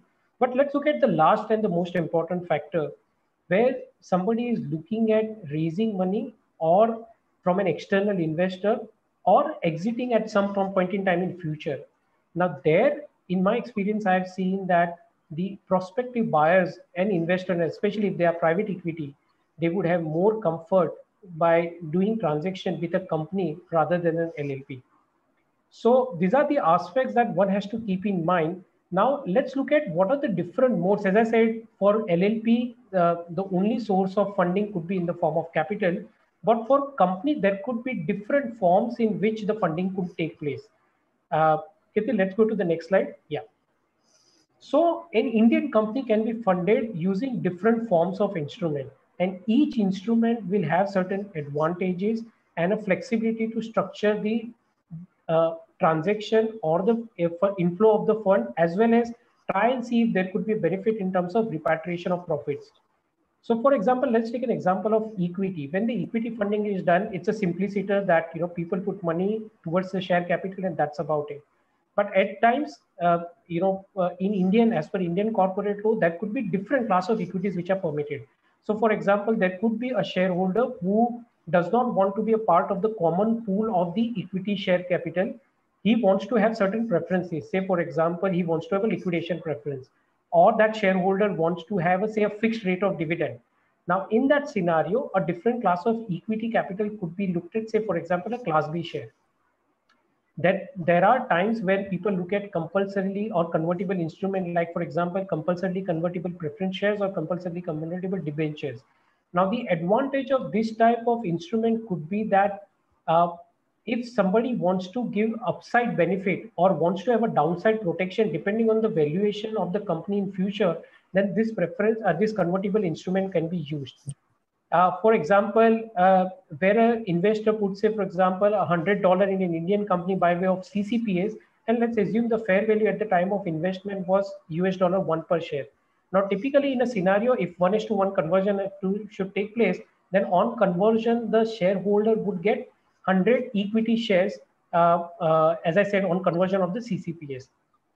But the parties may agree that if the company achieves certain parameters, then the conversion would happen at, say, $2 per share. And let's assume for a moment that the company actually achieves those parameters, then the investor would get only 50 shares upon conversion and not 100 shares. And this typically enables the promoters and the founder to dilute their stake less because they have performed and met the expectation of the investors. Similarly, where between CCPS and CCD, let me highlight one more point is on CCD, one can actually pay the interest. There could be a coupon which is attached to the CCD, and that interest becomes a tax deductible. And it also actually enables a regular repatriation of profits from the company or regular repat of cash from the company to the foreign shareholder by way of interest. So again, between CCD, CCPS and CCD, depending on what is the objective of funding, one can choose between CCPS and CCD.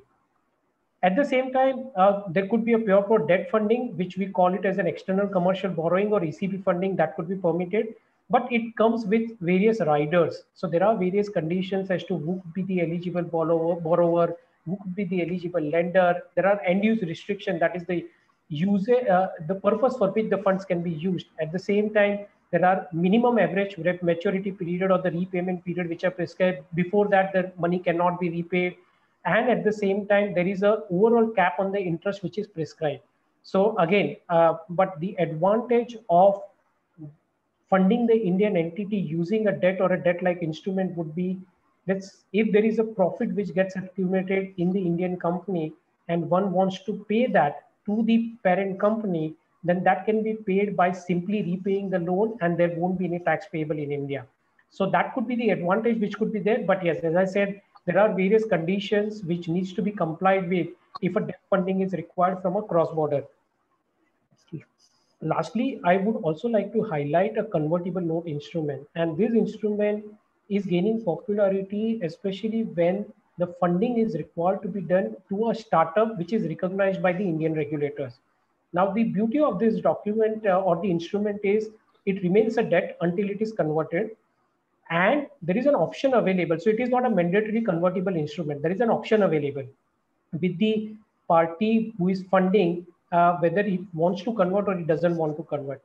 And as I said, it is allowed in a startup, so it's a risky investment. So depending on how the entity has performed in future, the investor can decide whether he wants to convert or he wants to continue and treat it as a debt and get repaid upon the maturity. So these are the options from a funding perspective. Now let's look at how the taxation works when there is a repatriation of profits from India to the overseas parent entity from in different forms. So I've given a comparison of dividend interest, or there could be a management royalty fees payout, or a technical fees payout, or there could be a buyback which can be considered.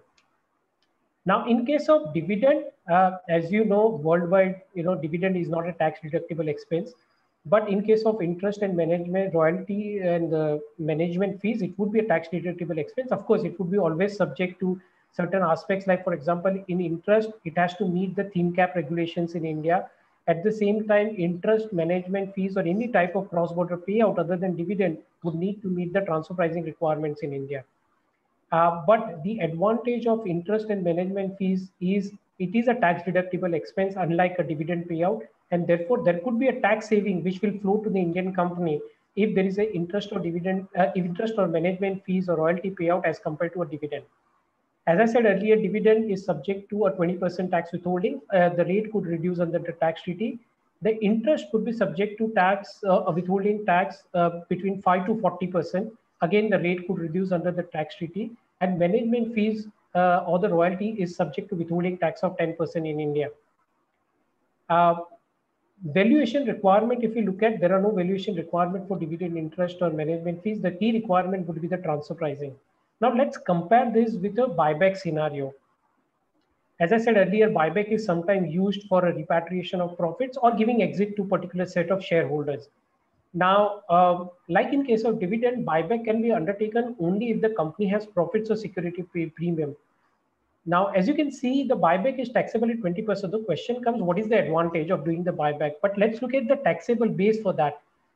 In case of buyback, the taxation happens only on the difference between the buyback price and the issue price of the shares. So, for example, if the foreign investor had invested 100 into the Indian company and the share buyback is taking place at 110, then only on the difference of 10, that is 110 minus the 100, there could be a tax of 20%, that the tax, so the effective tax would be only 2. Now let's compare this with dividend.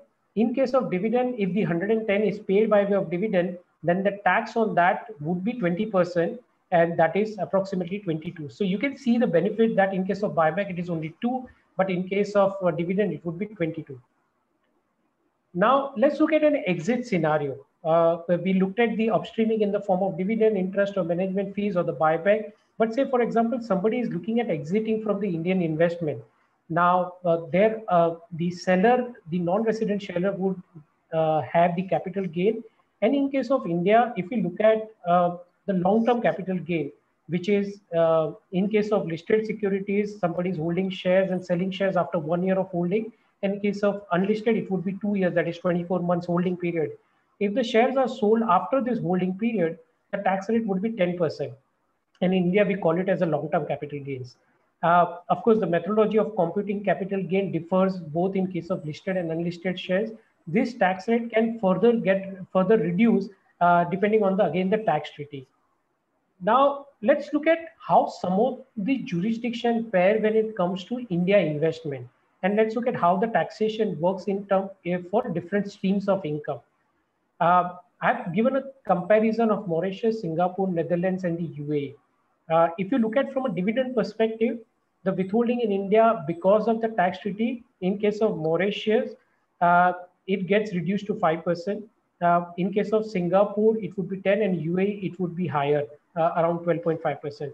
But in case of interest, the Mauritius is 7.5%, Singapore is 15%, and in case of UAE, it is 12.5%. So if you really look at, from a dividend perspective or the interest perspective, Mauritius certainly scores over other jurisdictions. But one has to also look at how the taxation will happen in the home jurisdiction. In case of Mauritius, while the dividend would be tax-free, the interest would be subject to tax another 3%. So the effective tax would be 10.5%. In case of Singapore, it would be 17% effective tax. Netherlands, it could be as high as 25%. But in case of UAE, as we know, there is no tax. So the effective tax would be 12.5% only. So now if we compare the difference between Mauritius and Singapore, UAE income terms of interest, it's only 2%. In case of exit taxation, that is gains, most of the tax treaties of India have been amended and therefore the taxation would happen in India at the rate of 10% if it is a long-term capital gain, what we discussed. However, there is a slight advantage for the Netherlands. If the Netherlands entity sells shares of in India to a non-Indian person, then it will still not be subject to tax in India. Sundarji, I've got a comment that I think so it was to end at 7 p.m. So should I continue? I may take another 15-20 minutes.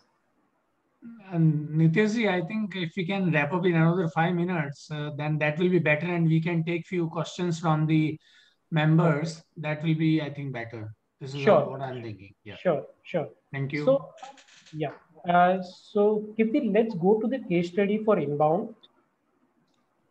Yeah, so this is one case study that I would like to highlight. So a foreign investor was looking at investing, is already holding a 50% stake in Indian entity, and balance 50% was held by the Indian partner. Now, Indian entity was in need of funds. So the foreign investor said that, yes, I would like to contribute to the Indian JV, but at the same time, if you achieve certain parameters, then I'm fine with, I don't want this money back, and we can continue with a 50% stake. But if you don't achieve certain parameters within the given time frame, then I need to increase my stake in the Indian JV from 50 to 60%. Now here, the solution that was provided was using a convertible instrument in such a manner that either a CCPS or CCD is invested into the Indian company, and if the parameters are achieved, then of course what happens, the CCD or CCPS gets converted into Class B shares, which does not have say a voting. It only has certain preferences, say for example the liquidation preference.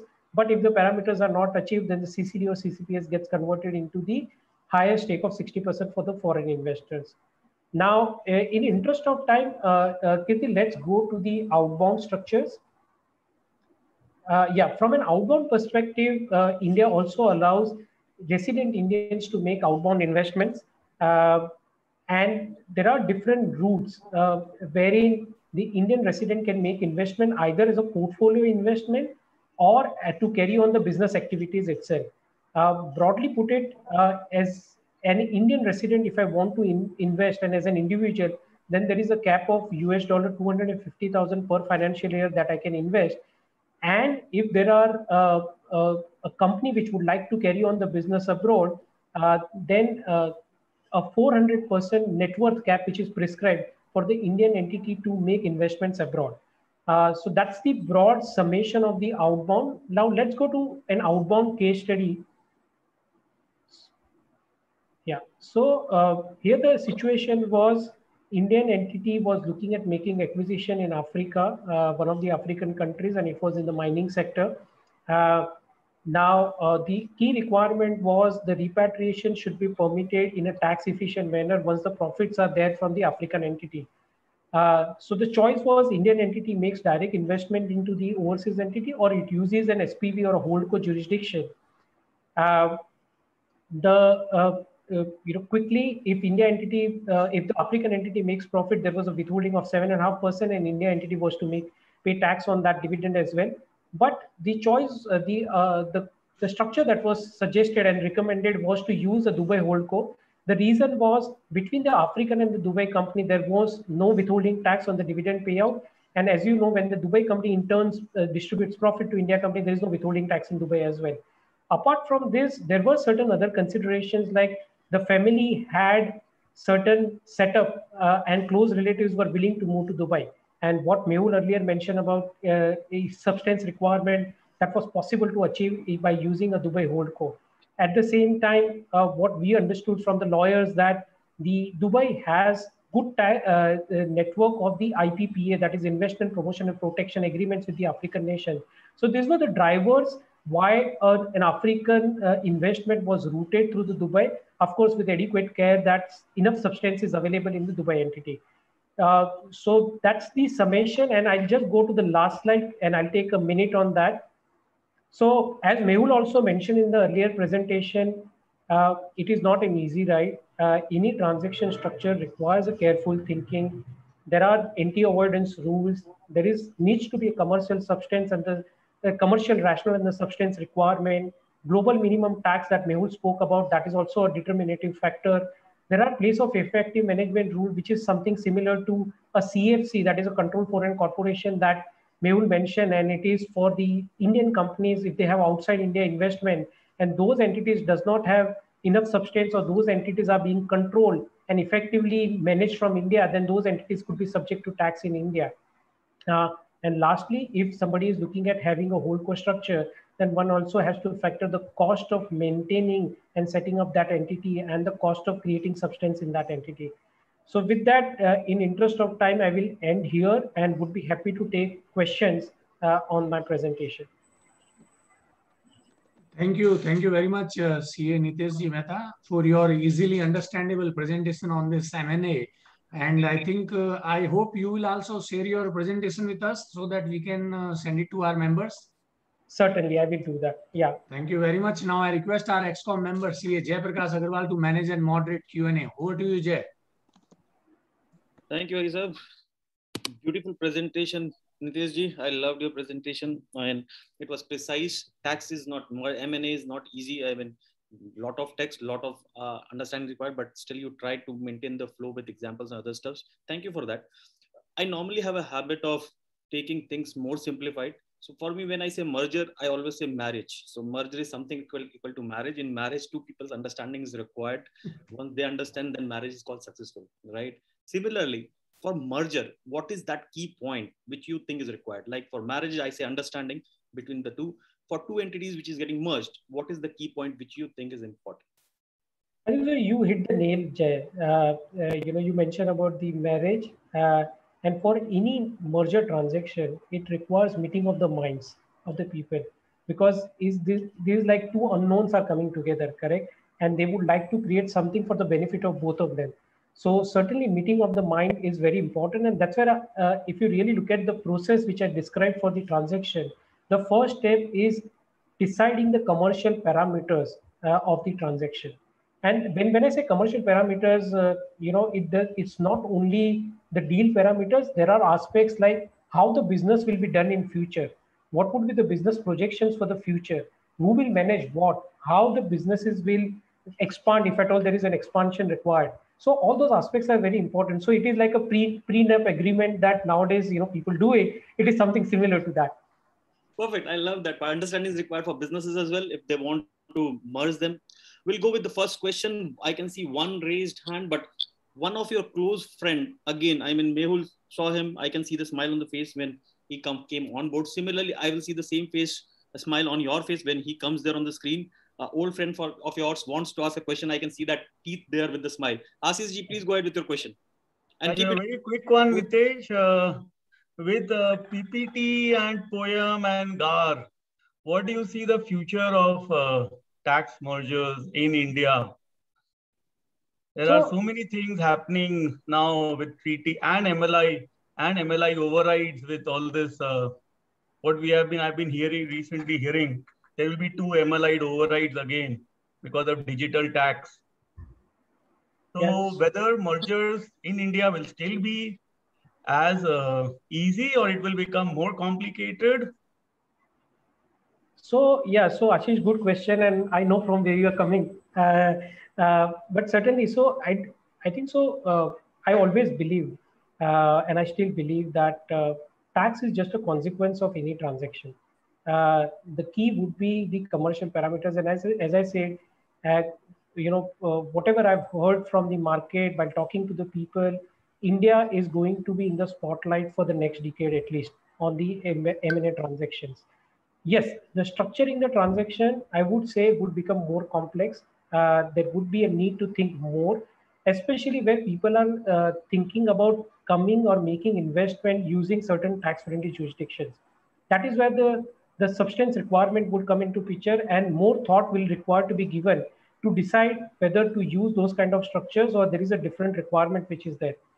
So rather than, like for example, global minimum tax rate. If the global minimum tax rate comes into picture, I'm not too sure whether having or routing jurisdiction to certain tax-friendly jurisdiction is going to make or going to be of interest any longer in future. Because if anyways you have to pay tax, might as well keep the structure simple so that it doesn't get questioned by the tax authorities. So I would say to answer your question in one line, the transaction will happen. Yes, some more thinking will be required. and probably the use of so-called tax haven or the tax-friendly jurisdiction could reduce going forward. Right. Thank you very much for that. Nitesh, you have seen KBC, right? Right. So now you will hear a voice. He's not on the video. So Hardik sir, please go ahead with your question. Thank you, Jai sir. Thanks, Nitesh sir, for such a detailed presentation. Just to thank you I want to thank you more because it was just a kind of a recap of what we learned during our internship in India, a recap on FEMA and tax provisions, and it very well fits with the M&A. I had one question, and that was primarily with respect to CCPS and CCDs.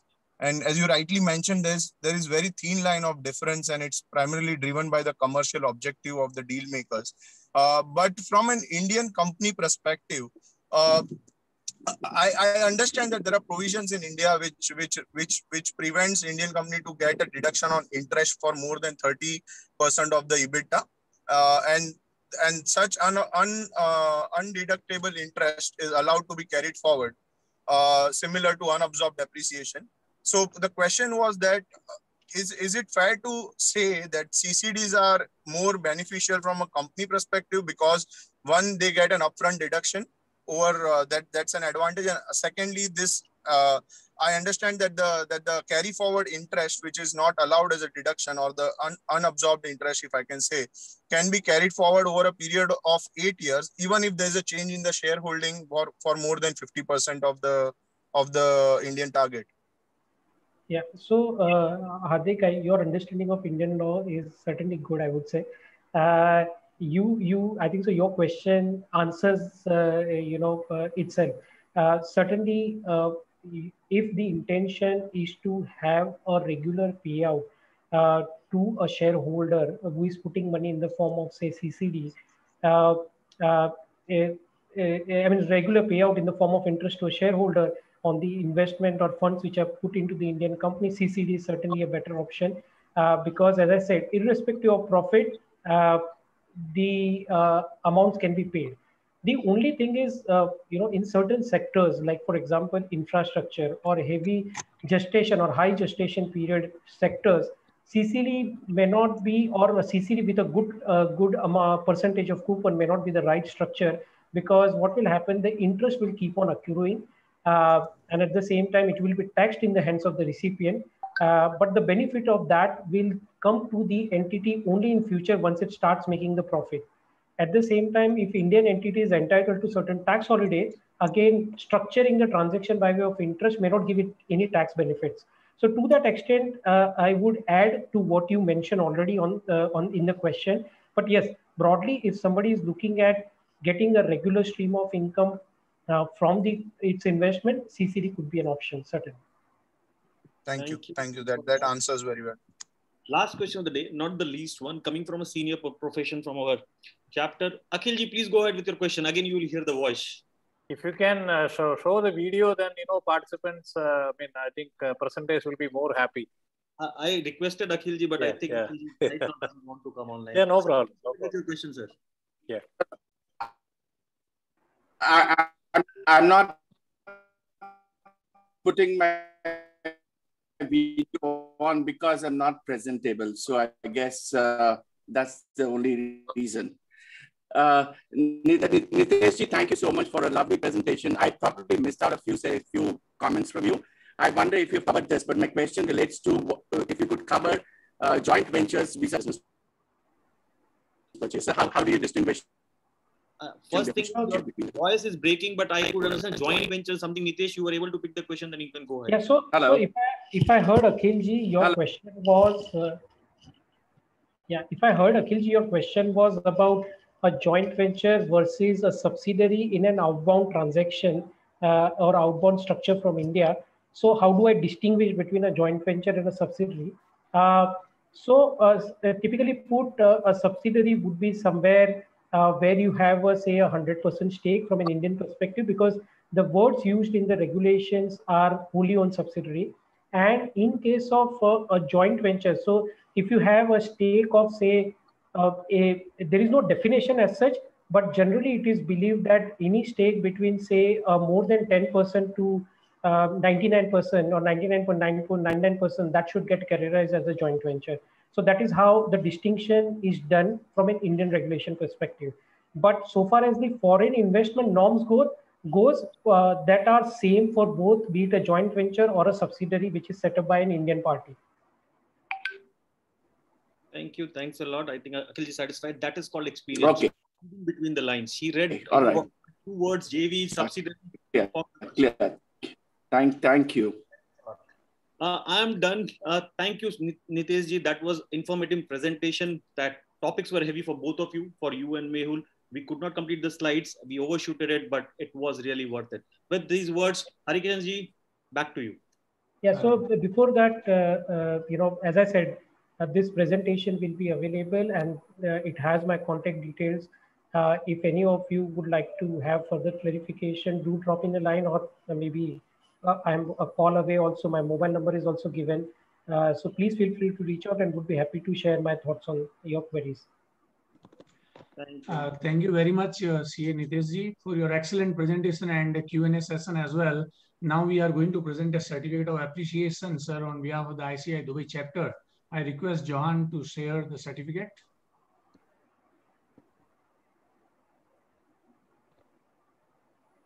The certificate is coming. Now it will be displayed in a second. And we will also share this certificate over email to you. Thank you very much. Thanks for the opportunity again. Thank you very much. Thank you very much, sir. And I also thank our ExCom member, CA Jayaprakash Agarwal, to moderate the Q&A with CA Nitesh Mehta. Now we have reached to the last part of our today's virtual conference. I'll do the formal vote of thanks. First of all, I would like to thank our chief guest, Mr. Abdul Aziz Bukhatir, who has been actually sitting till now, since the beginning of the webinar. Thank you very much, sir. And I would also like to thank our speakers, CA Mehul Shah and CA Nitesh Mehta, for addressing our members today.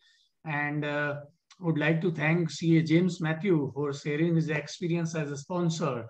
And I also like to thank our managing committee for all their wholehearted efforts, and especially to our ExCom members, CA Jayaprakash Agarwal and Manoharan Palarichal. And also like to thank Johan for playing the sponsors video and sharing the certificate of appreciation during this webinar. Now I would like to thank our sponsors who have always supported us and still supporting during these tough times. Our principal sponsors, Tele, Lulu and Danube Group, our platinum sponsors, UHY James, IFCO and HLB Hemp. I also thank our media partner, Khalistans, institutional partner, Delhi Private School and banking partner, Bank of Baroda. And many thanks to all of you friends for your active participation in this virtual conference. Stay safe and stay connected. Jeb, please unmute all the members so that we can greet each other and say good night. I have one request to all the members. We would appreciate if members can at least introduce some of the sponsors for the annual conference, only for the event sponsors. So I understand that we are getting lots of response, but we have artists coming in, we have Coca-Cola Arena, and there are so many things are there. So we appreciate any members who want to connect with the sponsor or their companies wish to sponsor the annual conference. Appreciate. Thank you, Chairman sir. Have the powers now. Everyone has the power to unmute. So anyone who wants to contribute, anyone who wants to give a feedback, wants to say, please call us for the contributions on sponsorships. You are free. You can unmute yourself and come online. I can see few faces there, few familiar faces. Ashish ji is there. Sir, कोई भी unmute कर सकता है अपने आप को. Everyone has the power to unmute. I think now we are already running actually 30 minutes late, so everybody is already in the mode of exit. So anyway, thank you very much and good night. Now I will end the meeting. Thank you all. Thank you. Stay safe. Thank you. Take care. Shukran, sir. Thank you, Mr. Bukhatir. Thank you very much, sir. Thank you, sir. Thank you very much. Thank you. Ma salama. Thank you. Bye. Bye.